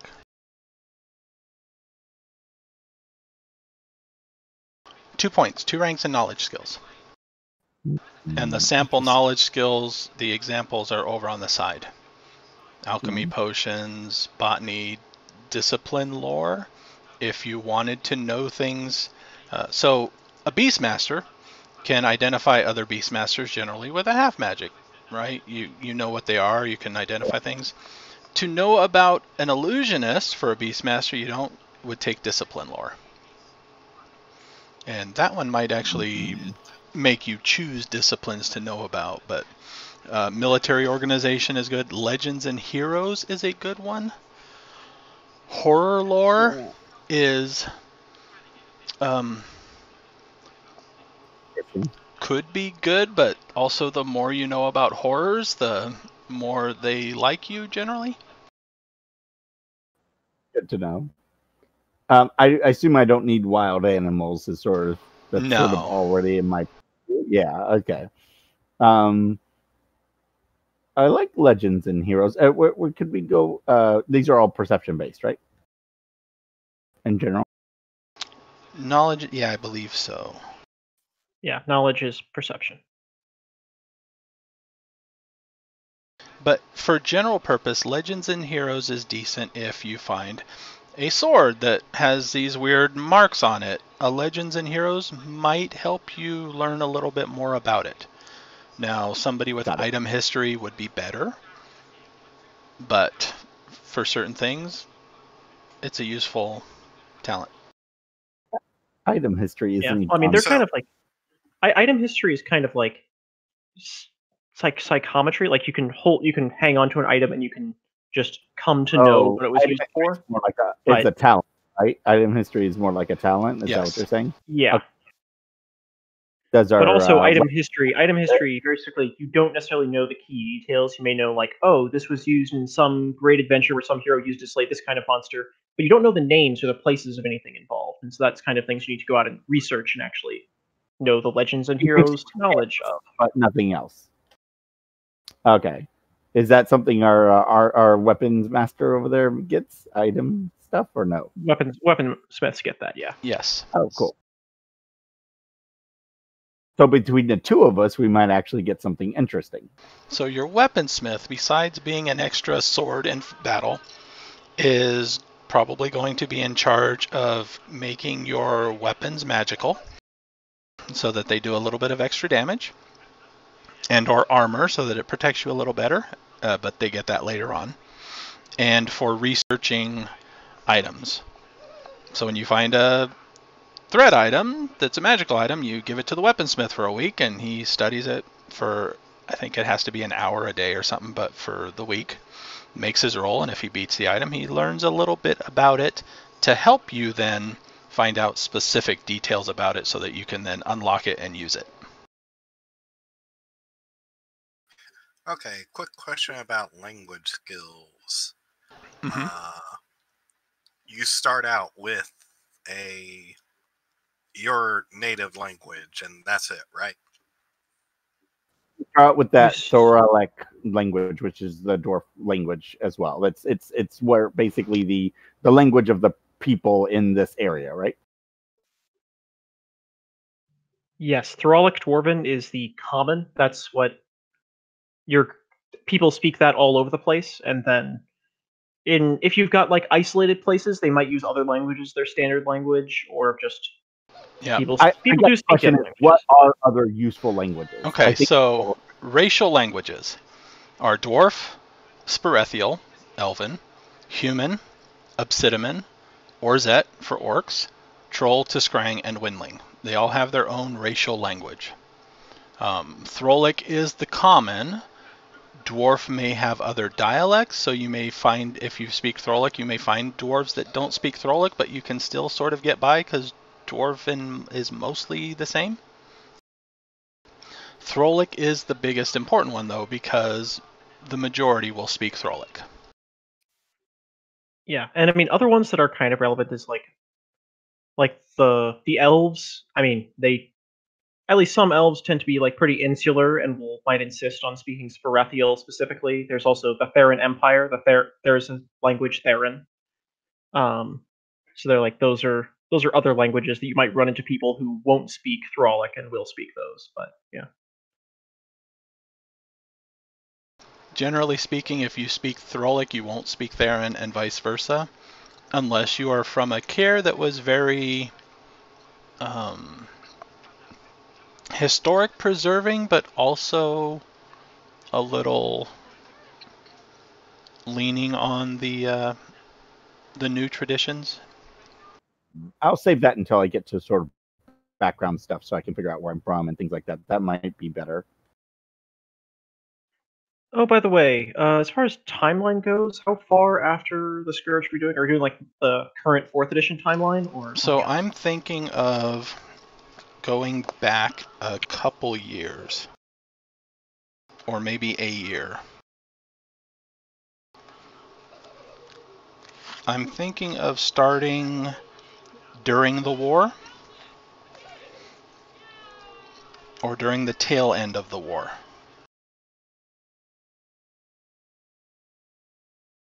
Since you're going to be part of the Throlic Expeditionary Forces, the war is going on, you won't be sent to battlefronts or anything like that because you're investigating cares and maintaining the infrastructure and stuff. But the war is going on at this point.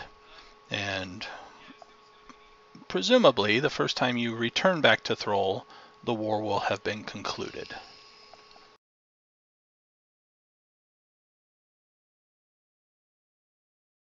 That's what I'm thinking so far. just a heads up, there's a lightning storm out right now, so in case I lose power, that's why. Okay. Starting equipment. There is a chart there. We don't really have to go into that exactly now. You can add a little bit. You start with an adventurer's kit, your tools for your artisan skill, if they need tools, a dagger or a knife, or a similar size 1 or 2 weapon, so a small weapon. Magicians start out with a grimoire. Wait a minute. A grimoire by itself is like a size 2 weapon. You hit somebody over the head with that, they're going down. You start with traveler's garb, so road clothing, trail rations a week, and 100 silver pieces. Armor and weapons cost more. The armor and weapons will come out of that 100 silver you get, pretty much. Roughly, yeah. And for a mount, I believe I get the mount for free, but tack I think I'm going to have to buy. It's kind of a bit unclear.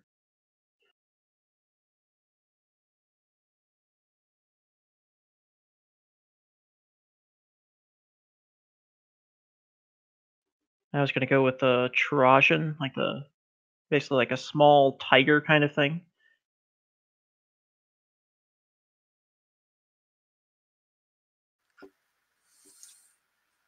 Actually, I was looking at Swift Kick, and you were talking about how charge was for mounted combat. I was like, I wonder if Swift Kick is just, you turn your horse around and bam. I have a question for like armor. Is that even? Does that improve your defense, or is it just like absorb damage? Like, what is damage reduction? Yeah. Damage. Armor will cost you initiative and give you damage reduction. Shields will give you defense, but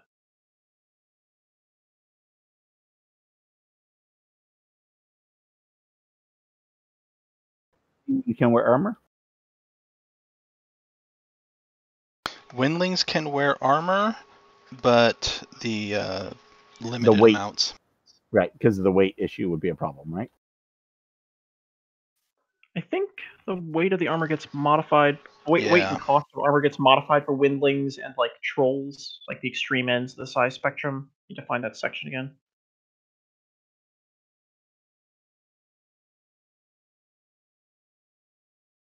There was only a hero lab. Oh, by the way, if you move over to one tab over, there's something called gear. And gear, I noticed, had your coinage and rations per day. Day? What? Oh. So you could put that information in, and you didn't have to put it in under equipment. Yeah, that's fine. Or try to figure out where to put it under equipment. I don't need weapons. Armor, here we go. Ooh, obsidian men only wear living armor. Ooh. Yeah, I thought that was kind of cool. Very cool. All right, so windlings. Windlings reduce weight of clothing and armor by 80%. Page 404. Okay. Or page 414 of the PDF. Nice. So a leather armor would weigh 3 pounds for a windling. Oh, that's actually within my weight limit. That's Padded cool. leather would weigh 4 pounds. Wait, is there not a simple table I can look at? For what? Weapons. Yes, weapons is page 433. I just didn't go far enough. And here's the armor. Okay, cool. All right, here we go. So the physical armor, is that how much gets decreased off like damage? Or is that what that is, or what? Yes. There is also mystic armor, which reduces magic damage you take, which applies to like things that are living, because anything that is living kind of interferes with or gets in the way of magic, and so. Oh, that's the mystic armor. Okay. So that's like the living armor also gives you a mystic armor bonus. Yes. Oh, So very if you look nice. at Fernweave is not very protective physically, but it has a mystic armor of 3. But Nice. it's So it's a little bit of expensive. physical and a decent mystic, but very expensive. Yeah, generally things that give mystic armor tend to be pretty expensive, and a lot of also the living armors, they've got enchantments on them, and those need to be renewed on like a yearly basis at least, which make them difficult. Okay, so leather being the cheapest only gives an armor of 3, but doesn't even give an initiative penalty. Yes. Okay, gotcha. Or padded armor is actually cheaper. Ugh, with 2. Okay, might as well go with leather if that's the case. Yeah, I mean personally, I recommend hide armor, but Yeah, hide is nice. I noticed that it actually has a mystic armor as well, even though the initiative penalty is Walk better. up, knock on him. Dad? So what's your dexterity for the Beastmaster? 16, I think it is. Yeah, 16. What step?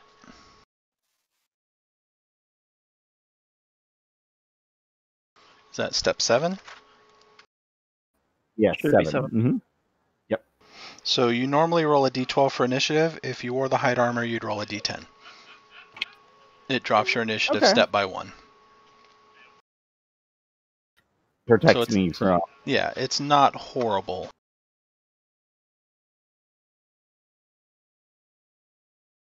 And then eventually, I think Beastmasters have the option of stuff like, Cobra Strike. yeah, Cobra Strike. They get Tiger Spring is another one. So you eventually get talents that you can boost your initiative by. So a few points for armor is Which will not offset. horrible, yeah. Right. And this is literally 5 points off of every roll, damage roll. Yes. Yep. Armor is fantastic. And the air armor spell that elementals get, also fantastic. The game used to have a thing called an armor defeating blow. If they hit you well enough, your armor wouldn't matter at all, which really sucked. Now, if you hit well enough, it just increases your damage a little bit, but the armor always matters. Okay. Does the cost change for me? I don't know if making tiny armor makes a difference. You can buy regular stuff at regular price as long as it's within your size rating. If you want something that looks fitted for a windling, it costs you 25% more. Oh, so like hide armor that's fitted for me would cost more, even though it's like only like 5 pounds. Yeah.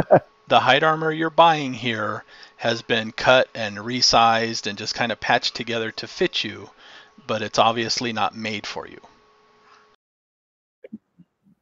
But stat-wise, there's no real difference, is what you're telling me? Stat-wise, there's no difference. It just doesn't look as good. Right. Other windlings might make fun of you. I don't know if they're gonna like. Who's kidding? I don't Who am I kidding? Other windlings are gonna make fun of everybody anyway. Yeah, I'm not buying any weapons, so honestly, I don't think it matters that much if I spend 75 on this. Like I'm not, what else am I gonna buy really? The other things to buy are probably not within the cost range, but yeah, healing items are kind of like way too expensive. The most you could get is like a single booster potion for 50 gold. Yeah. Silver. That's what I did. Oh, right, silver. A quiet pouch, if you are the sneaking type, is 65 silver and it doesn't jingle. Oh, that's nice. Firefly chalk is 12 per stick. But yeah, the other stuff, booster potion is 50. Although for a windling booster potion, it's going to cost you more, but it'll be smaller. Yeah, but I get all that basic stuff anyways, the basic backpack stuff, right? Okay, so I don't have to worry about any of that junk. Okay.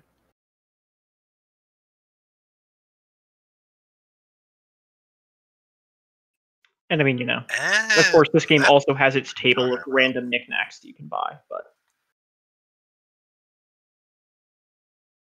I heard what was up? I was reading something about Sky Raiders, and somebody was recommending the crystal equipment. So they were Eventually, talking about yes. the Crystal Buckler, Crystal Raider. Yeah, those are very, oh my gosh, those are extremely expensive. Rare. Yes, they are. They're also living armor too. Yeah, they're super rare. They're very expensive. Just the ringlet is 500 to start with. Living crystal is 1100. Good lord. Okay. Yeah, the And living bucklers they crystal, all afford. if you read the description of living crystal, you will probably never want to actually use it. Oh, is it that bad? It's not that it's bad mechanically. It just sounds deeply horrifying. Here, I will read you. Let's go with crystal ringlet. Made from carved interlocking rings of living crystal. It protects your entire body except for the legs below the knees. To provide sustenance for the living crystal, the armor is enchanted. This doesn't go into it. Living crystal is the one that's nasty. Most of the other ones are kind of Yeah. fine. Living crystal is the small columns of crystal that are embedded inside of your body. Blood Magic in the pebble. character's blood causes the crystals to grow until the armor covers the character's skin. Yep. Implanting it causes 5 blood magic damage that cannot be healed. Blood pebble is a series of small pebbles like this that you embed into your skin that then protects you.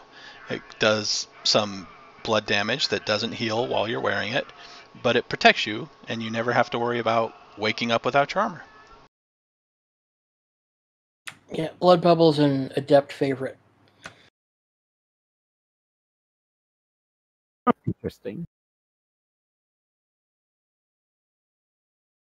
You're walking around basically with wearing no armor, but you have studs all over, so it's obvious. You've been bedazzled, really. Yeah, You look like Killmonger. subdermally bedazzled.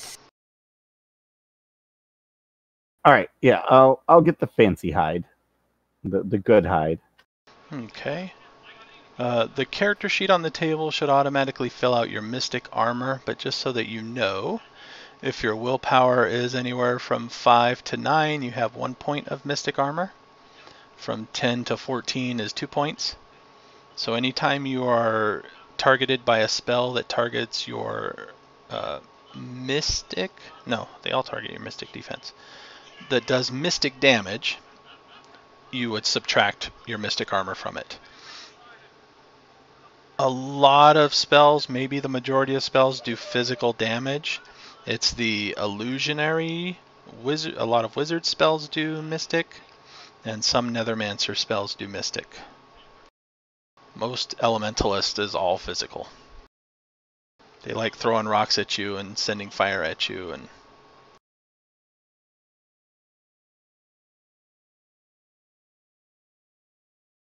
let's see, finishing steps.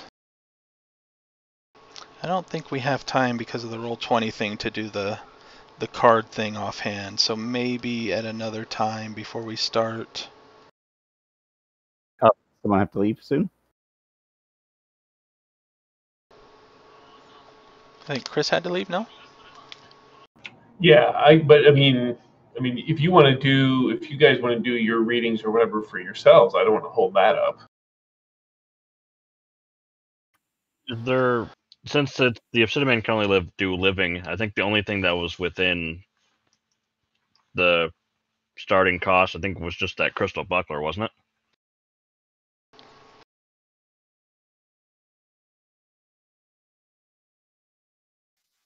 Yeah, I think so. Although you do get your starting 3 armor just naturally as a racial modifier. What are the cards, anyways? What are they for?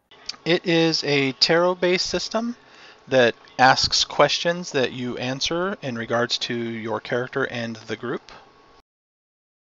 Oh, right. I do remember you messing with that. I remember you posted that. I saw it.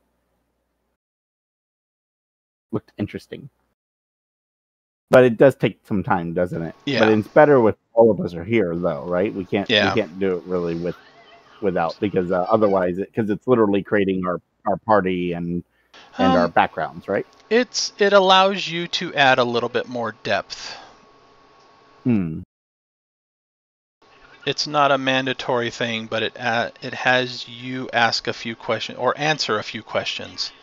Yeah, didn't we do that for the D&D game where we answered some questions like, this person did this for you, or something like that? I just came up with some of those, though.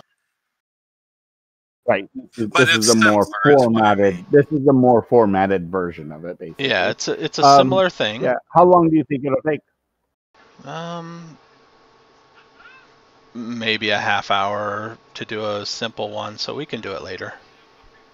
Yeah, because what time does Chris have to leave? Like right now?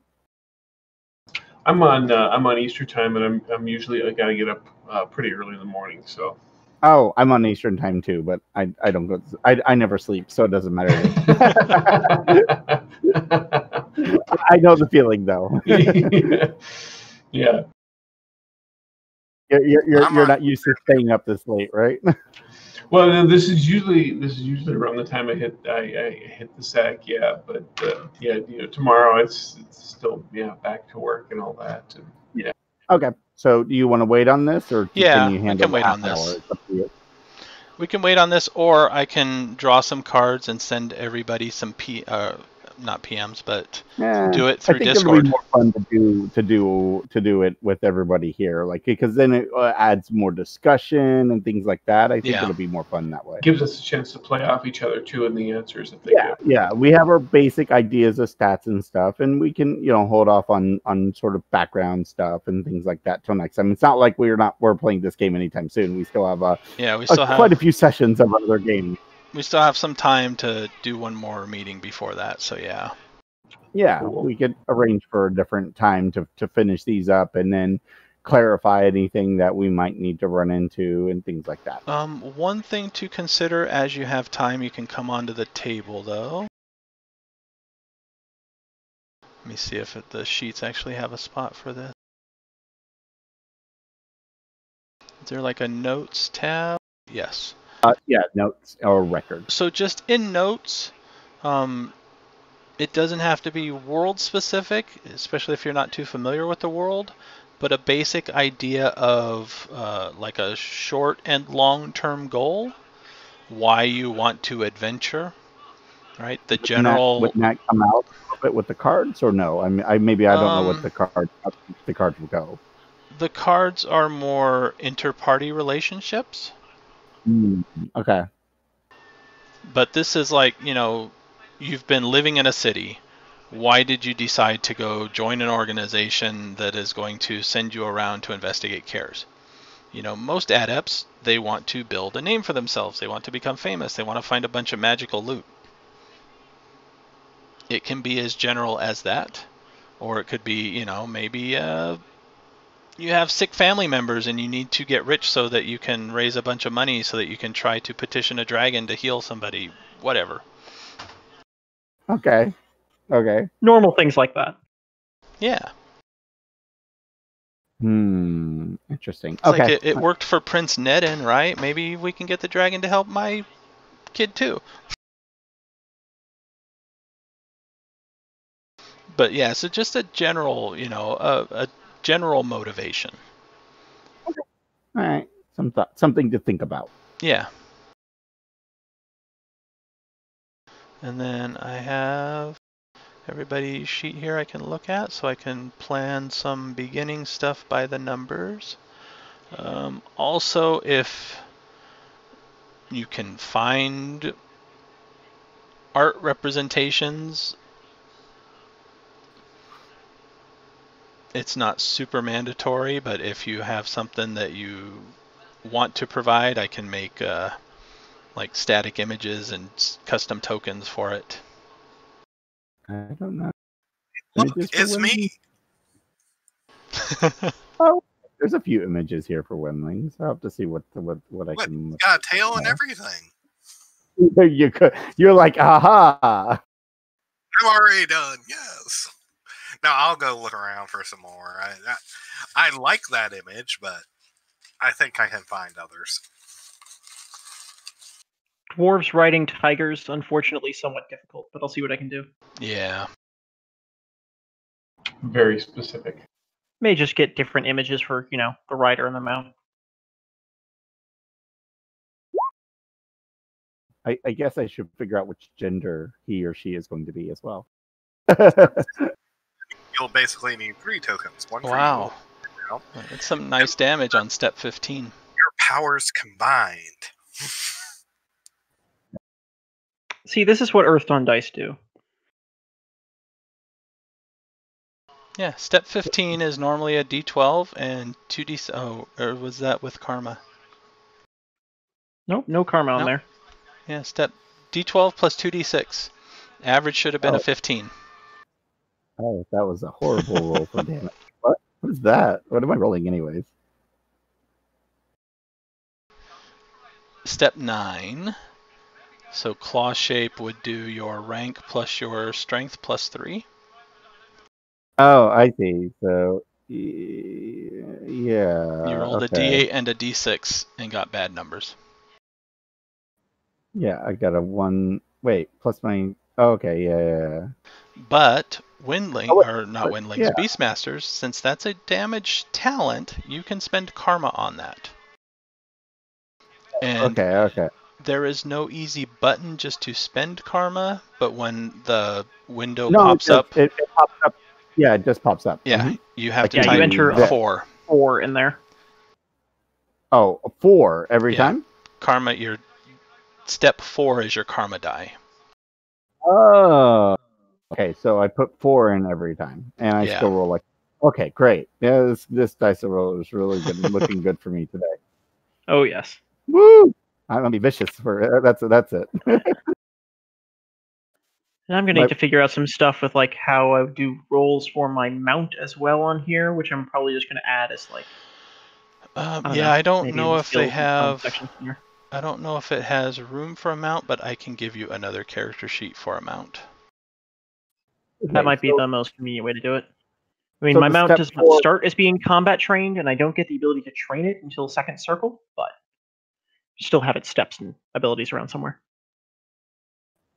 Okay, so with the 4 bonus, it just adds an extra d6. Is that my understanding? Yes. Yep. Is that what it's doing? Okay. So instead of d8, d6, you're rolling d8, d6 plus another d6. Okay. And at higher circles, your karma die increases, I think, to a d8. But that's later down the road. Better. I don't think they does that in 4th edition, but there are some other things that can work kind of like karma and use different dice that get added. That's just why it has the entry there instead of just number of karma. Okay. All right. What I don't see is a way to spend more than 1 karma on a roll, which is, it can happen sometimes. You can kind of do it by just putting in a bonus step of 8, which is 8 is 2d6. I think that's what you have so I to can do. use on a single roll. I can use actually more karma if I wanted to. 1 karma per talent. Mhm. If you have different talents that you use in conjunction, you can spend 1 karma for each of them. In which case you're spending 2 on the test. Like, for example, if you get the downstrike talent that lets you, it basically adds to your damage. If you're rolling basically your strength plus your downstrike plus your claw strike, you can add a karma to your claw strike, to your claw shape, and karma to your downstrike, and then you're adding 2. Okay. Yeah, coming from above and flying, it gives me an advantage with that one. So downstrike is going to be very, very useful. Downstrike is great for windlings. Yeah. So okay, so that would basically. It's also great for cavalrymen, unless you're fighting things that are taller than you and your mount put together. Which, as a dwarf on a Trojan, I might a lot.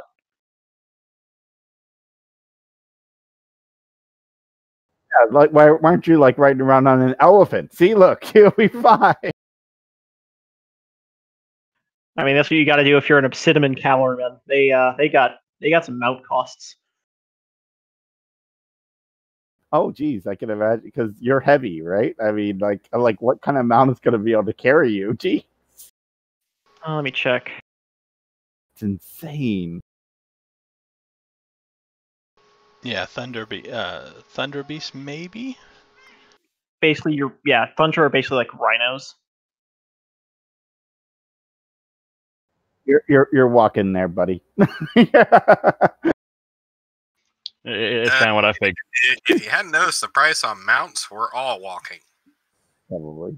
Yeah. Well, except Cavalryman starts with one for free. Yeah. You get the fancy one for free. Aren't you Yeah, excited? the cavalryman section doesn't even mention what obsidian start with. I'm not sure it can handle this. It probably wasn't allowed in earlier editions, but they ditched the racial discipline requirements.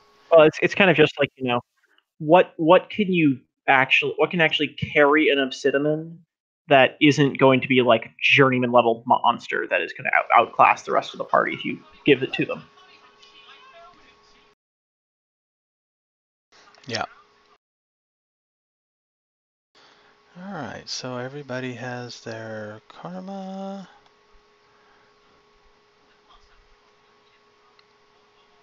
$33. Decent unconsciousness rating for a Nethermancer.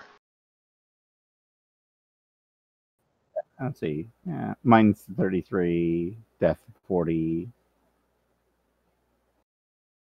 The wound threshold 9, so they have to do more than 9. So actually, if they count my armor, because I subtract, so they would actually have to go like more than my armor plus the wound threshold. Yeah. Okay. Yeah, your armor, the damage is affected by armor first, and then whatever gets through has to meet or exceed your wound threshold to do a wound. Okay. So stun is the same as strain, right? Like when I'm doing strain, it would count as stun, or no? Not entirely. There isn't really like a huge difference. Strain is regular damage. It is not stun damage, and stun damage is also kind of like that's something that comes up very rarely. Stun and damage, so I'm really confused right now. Yeah, I see recovery stun. Where is stun? It's at the top where net damage is. That's why I was confused. Of the character sheet. So I see the character sheet says stun, says damage, and says wounds. Doesn't say strain, so I don't know where strain falls in. Is it under damage? Strain is just damage. Yeah. So strain is damage. Oh, I see at the very top for stun. But yeah, strain is damage, but it does not, it tracks separately. So say you avoid blow, right? Which cost you 1 strain. You fail and you still get hit for 8 damage. You don't add your strain to the damage for 9 to give you a wound. It's tracked separately, and strain does not wound. Yeah, you would take 1 damage and 8 damage. Oh, it's like 2 separate hits, basically. Oh, yeah. Okay. I gotcha. Now the damage continues to go up. Like there's no, as long as I'm not, like I guess. Damage goes up. Okay. Until you hit your unconsciousness rating or your death rating. It goes up after that too. Yes. Unlike D&D, you don't track how many hit points you have left. You track how much damage you've taken. If you say your death rating was 40, right? Say throughout a fight you get hit a few times. The last hit puts you over your unconsciousness rating and puts you, say, at 45 damage, which is 5 over your death rating.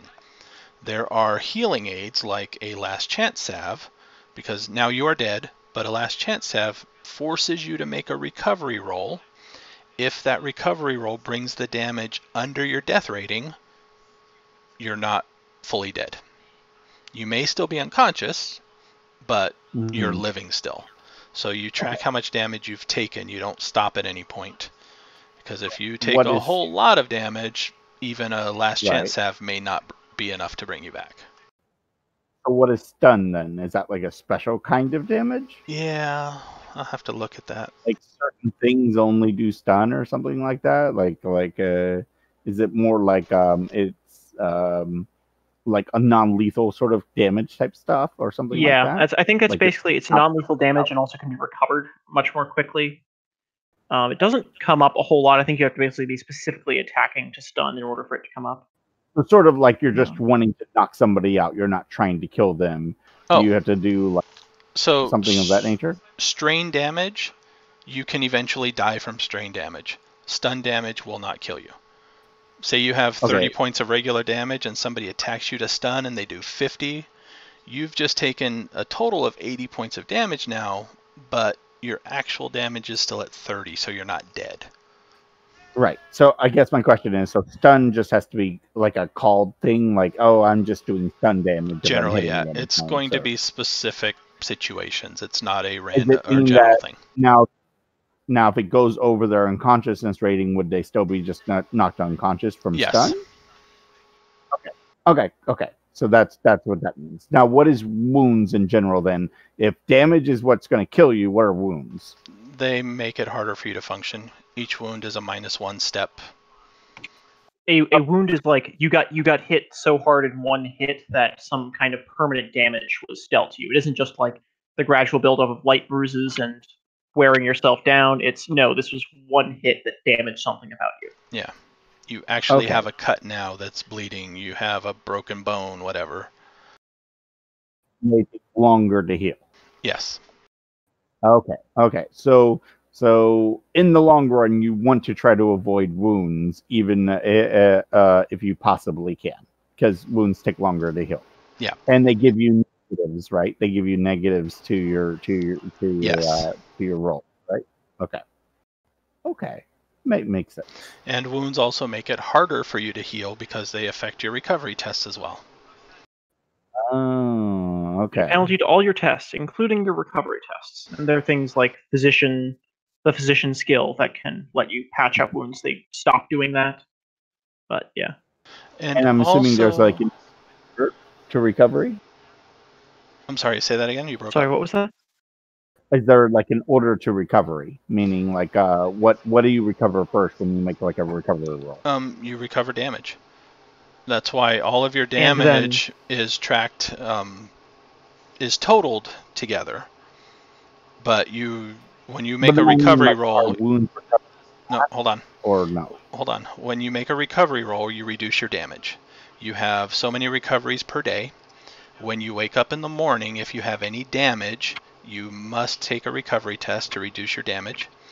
If you wake up in the morning and you have wounds but no damage, you automatically heal a wound. Okay. So if you go to bed with wounds and some damage, you don't heal a wound the next day because you still have damage. Later. He's saying bye. All right. Good night. I didn't want to interrupt. Bye. Bye. Okay. I gotcha. So you basically have to have all your damage healed before you can start clearing up your wounds. Yes. Without magical aid. Without magical aid. Interesting. Okay. A healing potion. You drink a healing potion, it will automatically heal a wound and then give you a bonus on your next recovery test for an hour or whatever it is. If you don't have any recovery tests left available, it forces you to roll one at step 8. So you get 2d6 healed. Okay. And those cost 300 a pop. So got to be kind of desperate before you start chucking those. Yeah.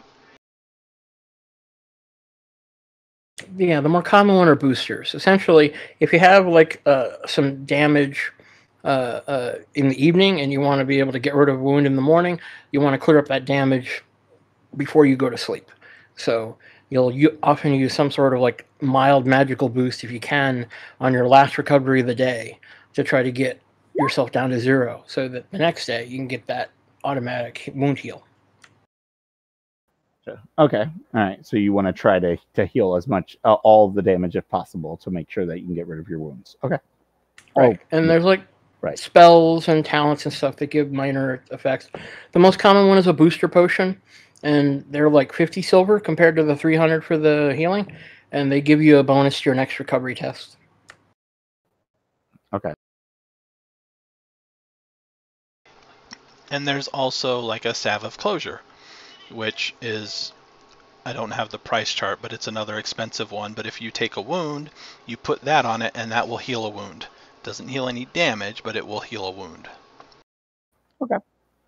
All right. That's pretty interesting.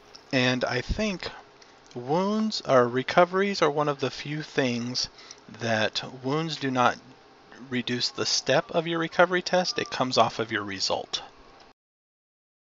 So if your toughness is step 5 and you have 2 wounds, you will still roll step 5 and just take 2 off of your result to a minimum of 1.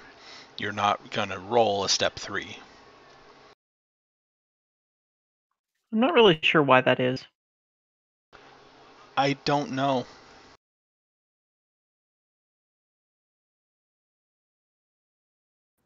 Yeah, I'll fill in some of this other stuff later. Yeah, that makes sense. Okay.